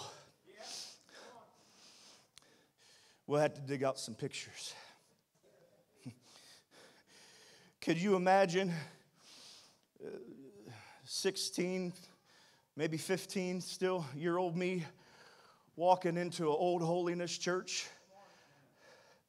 All elderly people at that time, long black hair, probably reeking like booze and weed, looking all crazy. And I marched right up and I sat on the front row. You do that in the church today and you'll have an usher grab you by the arm. He'll move you back. That was a culture shock. That was a culture shock. Amen. And God bless my mentor, Pastor Ray DeLong. I tell you what, I say this all the time. He might not have been one that could preach the way that many did, but one thing that he did was he could love people like nobody else could. And I learned that from him, that loving people the way they need to be loved will do way more to them than preaching ever will. Because people don't want to see you preach something you're not living. Right? Right? And so what he did when I shocked the culture of that church, when I was in there, is he just knelt down around me and all he had to do was say, Bobby, Jesus loves you. Amen. And let me tell you what, the Holy Ghost took care of the rest. Amen. Because I came in the next weekend with a haircut and dress clothes and got welcomed as a first-time visitor after I'd been attending there for months already. Culture shock. Culture shock. Amen. I wonder tonight what some of us would do if the Lord said, I'm going to shock the culture of that church. Amen. I'm going to send them the dope addict. I'm going to send them the crazy in their mind. I'm going to send the Gardenian maniac their way. I'm going to send the ones depressed that can't get up out of the bed, crying the blues day in and day out, and see how you can do with them. And I'm going to tell you what, you ain't never going to get anywhere with them unless you let culture break and crumble.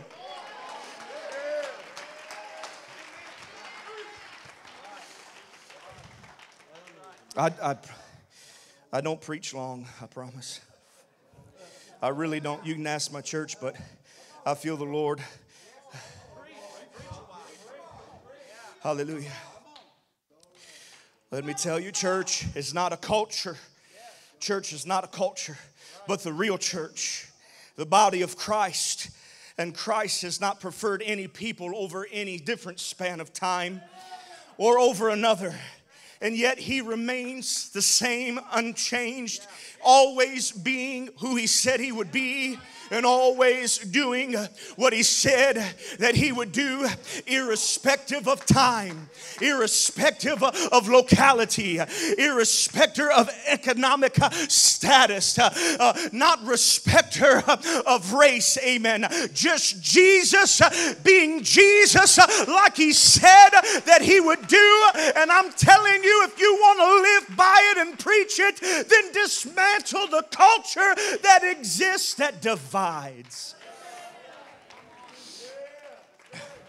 The Holy Ghost didn't do the work that he did thousands of years ago so that thousands of years later we could be proud as a Pentecostal organization to just say that we still believe in speaking in tongues.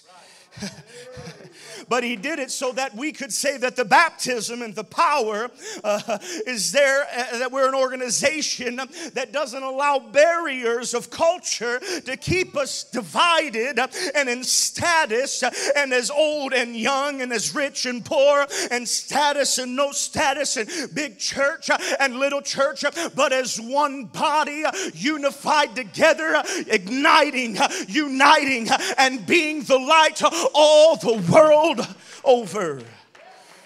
Yeah. You see, the Holy Ghost did not change the culture of that room. Some people say you need to just change how you look at things. Just change how you view the young people. Just change how you view the older people. Just change how you view this style, and change how you view that preference or this preference, amen. But the Holy Ghost didn't change their culture. He got rid of it. He broke it. Oh, help me preach tonight, amen. Meaning non-existent anymore, amen. Not a remnant of it left, amen, that some were holding on to like an old lady on the bus in New York clutching her pearls, amen, but got rid of it, amen, and completely disrupted it, amen. If the church today struggles and fades in and out because of culture, then it ain't a church at all. It's a social movement.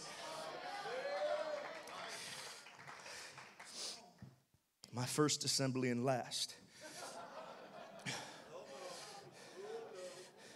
That's not the church I know. Not the church that I belong to. It's not the bride that I belong to. Help me preach, amen.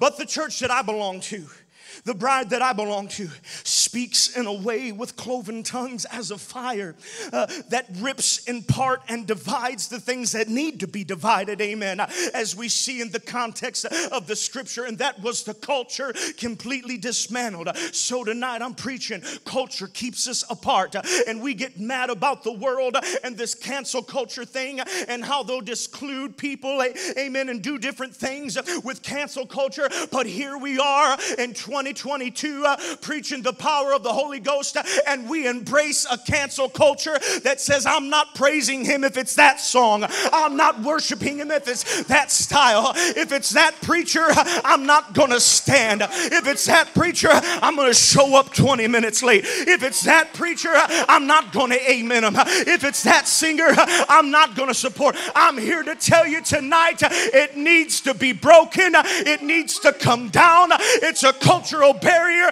that has no place in the church of God. And I don't know about anybody else in the place tonight, amen, but I want to see walls fall. I want to see barriers come down, strongholds broken. Why? Because there's another young man like me somewhere hooked on drugs, hooked on alcohol, ready to give up on life and die. And the unity of the Holy Ghost and the continuation of the work changed my life.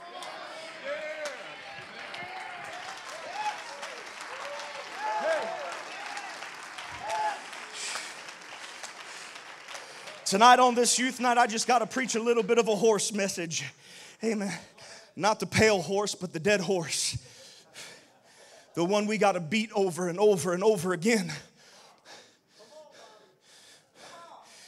Am I lying or dying? Where it says this culture of age is going to keep me in my seat if the elder are up there singing old songs. I know this has been said a million times, but I really feel I got to say it again. A culture that says, if them young people are singing some of that new stuff, I'm going to sit here with my arms folded. That's cultural construct. And it don't belong in the church. It don't belong in the church.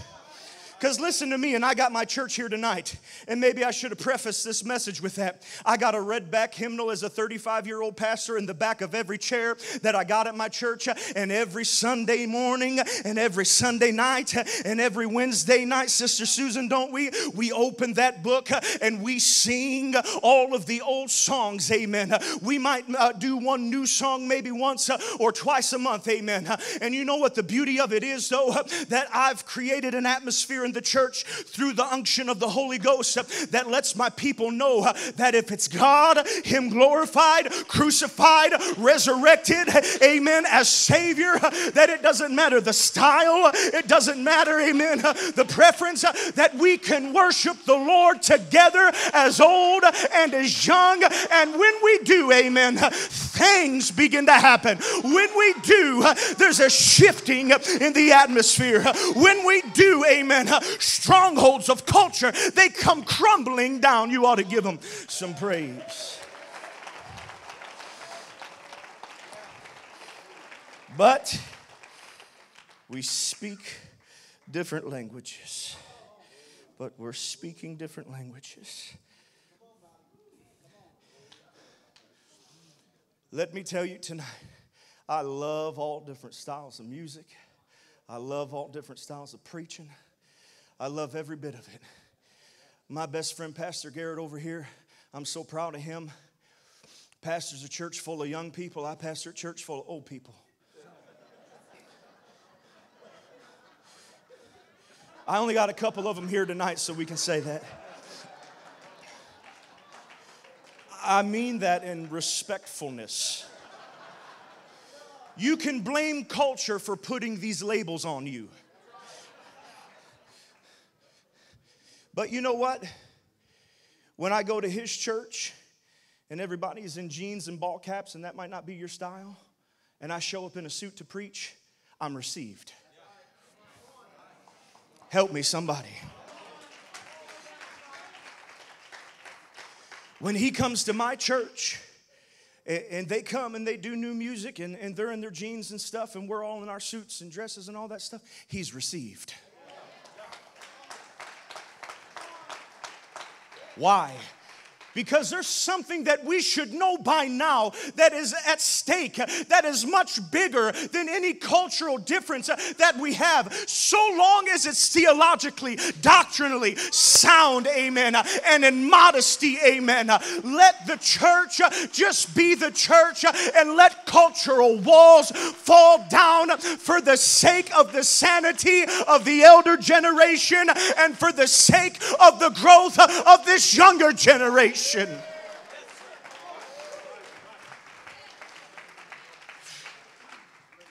Amen. I got to hurry. I do. But you know what has really been funny to me? Amen. Is that we'll go around as an organization, and I love it, and this is just the way it is, and we'll celebrate how well we do in foreign lands, ministering the gospel of Christ.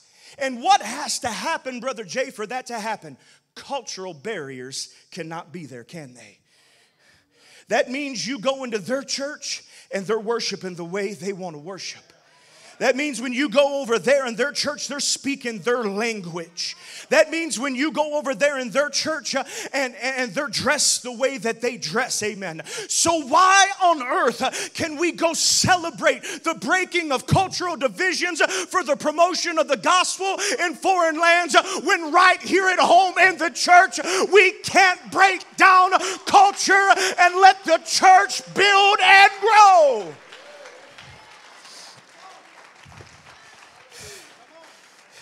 Hallelujah. The same Holy Ghost that breaks it over there is the same Holy Ghost that will break it right here in America. Amen. Any construct of culture, any concept of class, amen, any concept of race or creed, the same Holy Ghost that has blessed us to be the missionary church we are is the same Holy Ghost speaking tonight, saying, break it down once and for all.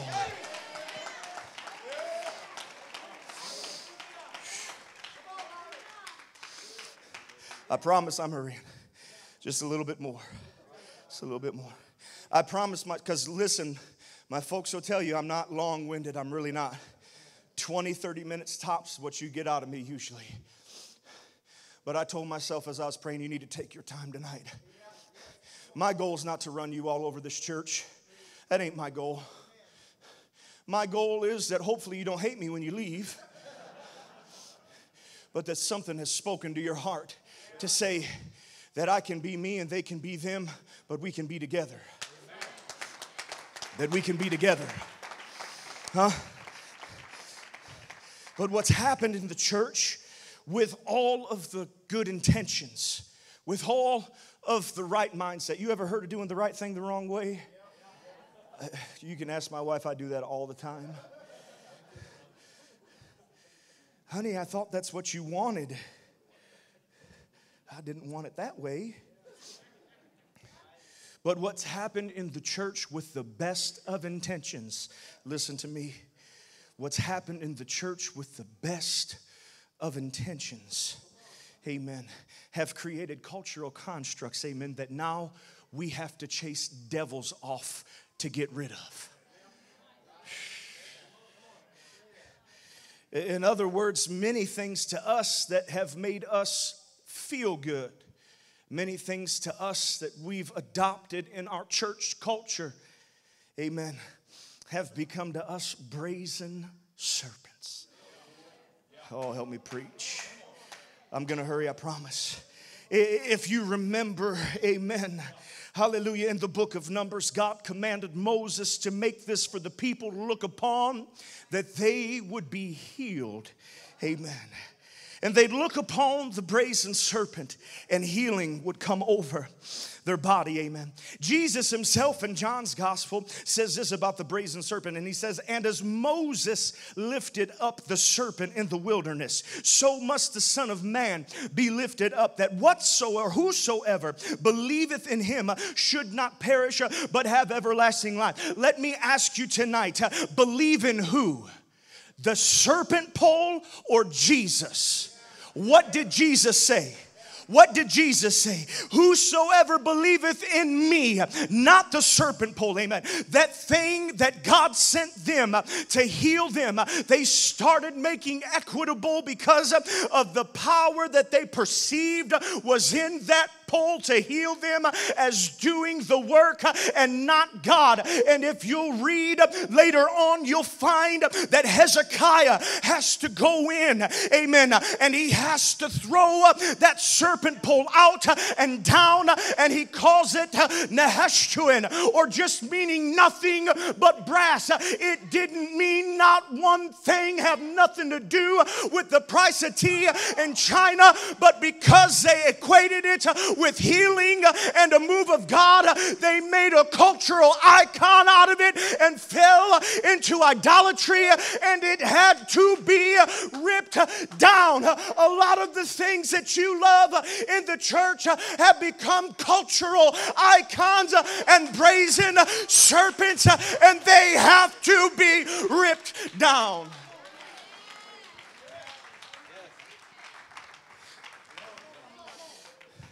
Like I said, the first one and the last one. Half of you don't even know me. Never even heard of me. Who's this dude? Who's this dude? We don't care if we don't ever see him at one of these again now. Amen. Hallelujah.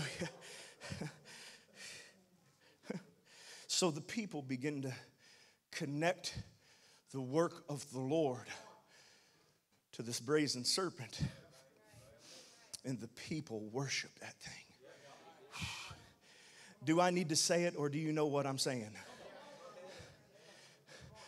Do I need to say it, or do you know what I'm saying? Some of the things that God's done for you, you've tied more to the experience of that thing than you have to the power of God. And for that reason, a cultural barrier came up. I don't know how any other example to use, but because you got healed during Amazing Grace, amen, you equate the song with the power, and now the song has become a cultural icon in popular society. You don't believe me? You ask everybody and they know Amazing Grace. I love that song. Its words have power and it has meaning, but you got to recognize why they have the power and the meaning. I'm not worshiping a red back book that says hymnal. I'm worshiping the God that inspired the people to write those songs that we could be touched. Amen. And it's no different now than it was then when that song was brand new.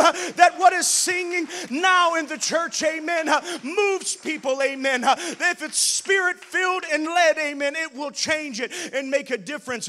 But I'm not worshiping Maverick City music. No, that's not what I'm doing. But the church has allowed these brazen serpent poles to be rectified.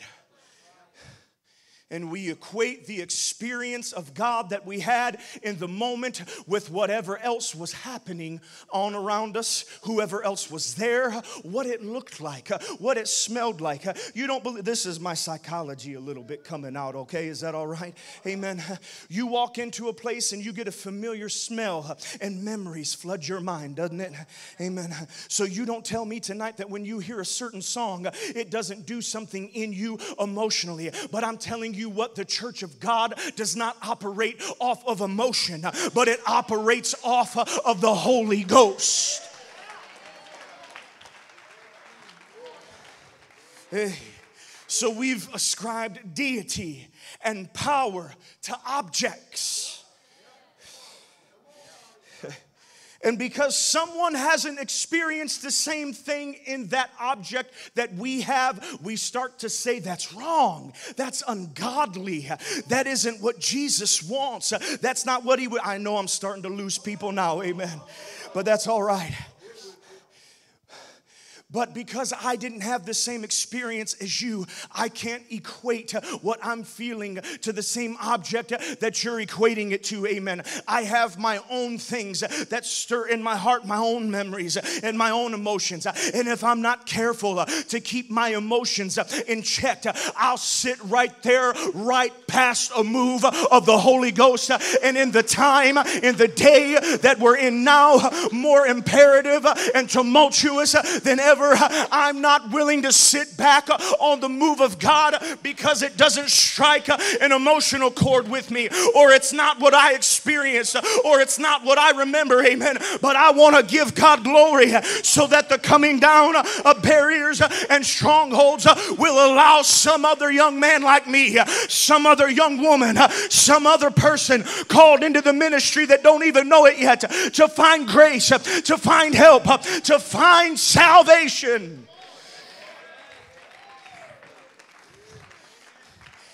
It doesn't take a degree in education to know that I've never looked on a brazen serpent, but I know enough that I can still be healed. It doesn't take an educated person to say, I wasn't at Azusa Street, but I can still feel a revival of the Holy Ghost. It doesn't take me seeing the dead raised to know and to believe that there's still a man that can do it.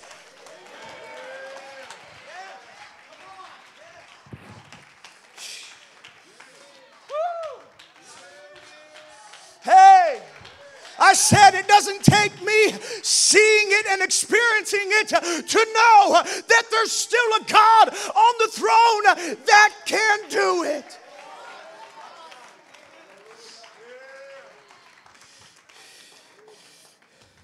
I'm hurrying, I promise. Maybe as they get ready even to come, give me some backing music tonight.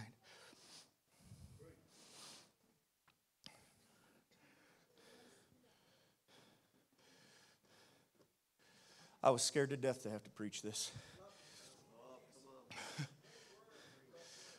Somebody in the delegation right now is saying, I wish we could have voted on Thursday morning.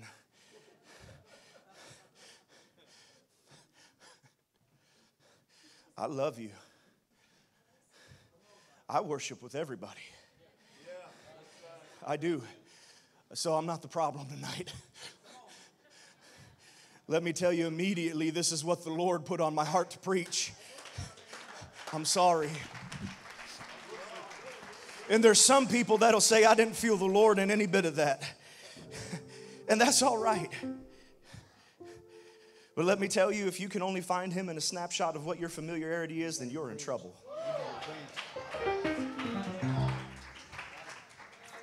Oh, Jesus. Help us, Jesus. Listen, we ain't hypocrites. This ain't a church of hypocrites. And if we can do it across the seas, to see souls won for the kingdom of God, then why can't we do it here tonight? Why can't we do it here now? Why can't we break down everything that's been put up in the way of what our cultural ideologies are and say that they're things that were intended for good, amen, that I've turned into my own idea and my own familiarity and my own experience. Heaven forbid, amen. No, not me. Don't let my experience cheat you out of a move of God, because let me tell you tonight, no matter how ugly you're looking at me, I'm not going to let it cheat me out of my blessing.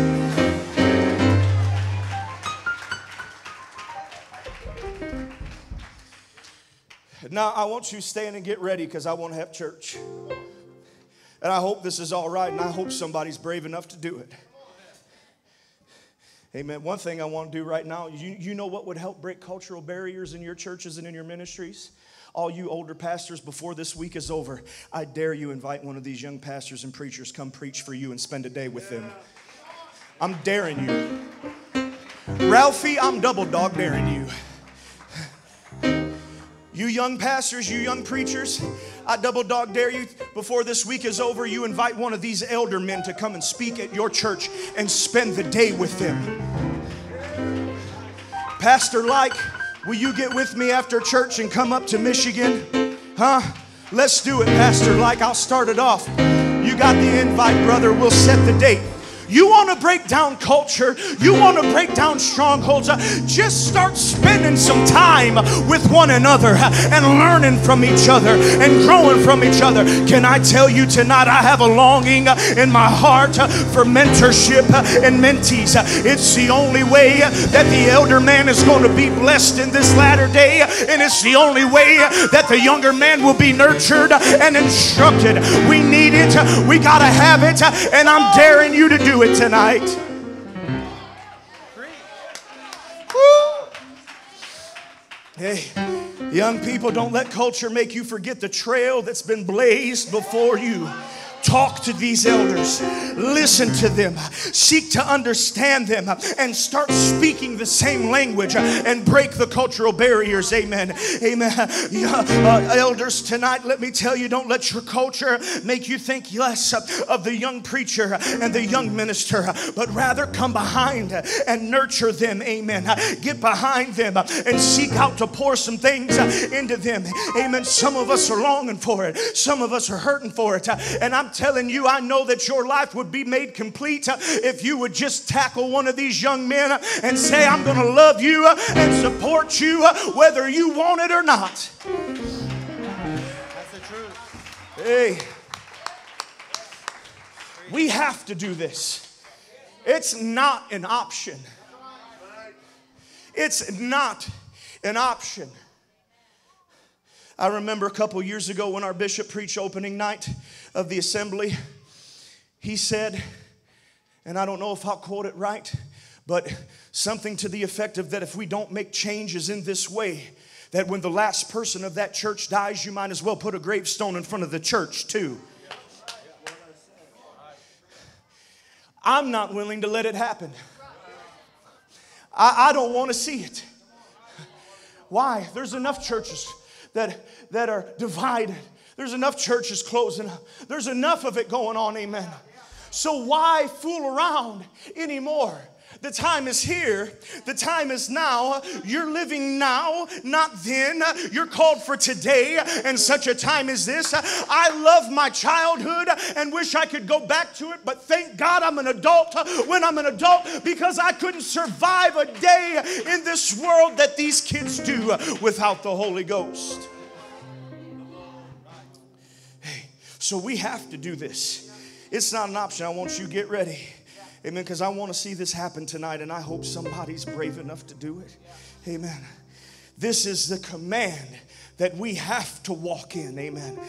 Prophet Jeremiah said, hear the word of the Lord, O ye nations, and declare it in the isles afar off, and say, he that scattered Israel will gather him and keep him as a shepherd doth his flock. For the Lord hath redeemed Jacob and ransomed him from the hand of him that was stronger than he. Therefore they shall come and sing in the heights of Zion, and shall flow together into the goodness of the Lord, for wheat and for wine and for oil and for the young of the flock and of the herd. And their soul shall be as watered garden, and they shall not sorrow anymore at all. Then shall the virgin rejoice in the dance, both the young men and the old together. For I will turn their mourning into joy, and I'll comfort them, and I'll make them rejoice from their sorrow. What we need to see here tonight, amen, in this altar, if you're brave enough and you believe enough in what God preached in this place tonight, is I need some of you elder men to go find you a young man, and I need you to just grab him by the hand and walk in unity together in this place tonight. What I need to see tonight in this place is one of you young men grab the hand of one of your elder men and walk around this place tonight in the fellowship of the unity of the Holy Ghost. Young sisters, do it with the older sister. Older sisters, do it with the younger brother. Flow together in the dance. Flow together in the spirit. Flow together in the harmony of heavenly holy unity. Break down every culture. Break down every stronghold. Break down everything that would stand between you and the unity of the Spirit.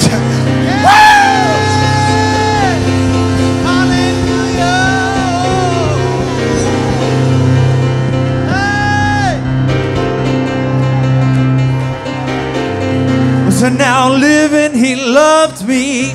Dying, he saved me. Buried, he carried my sins far away. Rising, he justified. Freed me forever. One day he's coming back. What a glorious day. Living, he loved me. Dying, he saved me. Buried, he carried my sins far away. Rising, he justified, freed me forever. One day he's coming back. What a glorious day. Oh, living, he loved me. Dying, he saved me. Buried, he carried my sins far away. Rising, he justified, freed me forever. One day he's coming back. What a glorious day. Well, one day when heaven was filled with his praises, one day when sin was as black as could be, that's when Jesus came down to be born of a virgin, drawn among men, My Redeemer is He. Living, He loved me. Dying, He saved me. Buried, He carried my sins far away. Rising, He justified, freed me forever. One day He's coming back, a glorious day. Well, one day they led Him up Calvary's mountain. Then one day they nailed Him to die on the tree. He was suffering anguish, despised and rejected, bearing our sins. My Redeemer is He. And living, He loved me. Dying, He saved me. Buried, He carried my sins far away. Rising, He justified, freed me forever. One day He's coming back, a glorious day. Oh, living, He loves me. Dying, He saved me. Buried, He carried my sins far away. Rising, He justified, freed me forever. One day He's coming back, glorious day. Well, one day the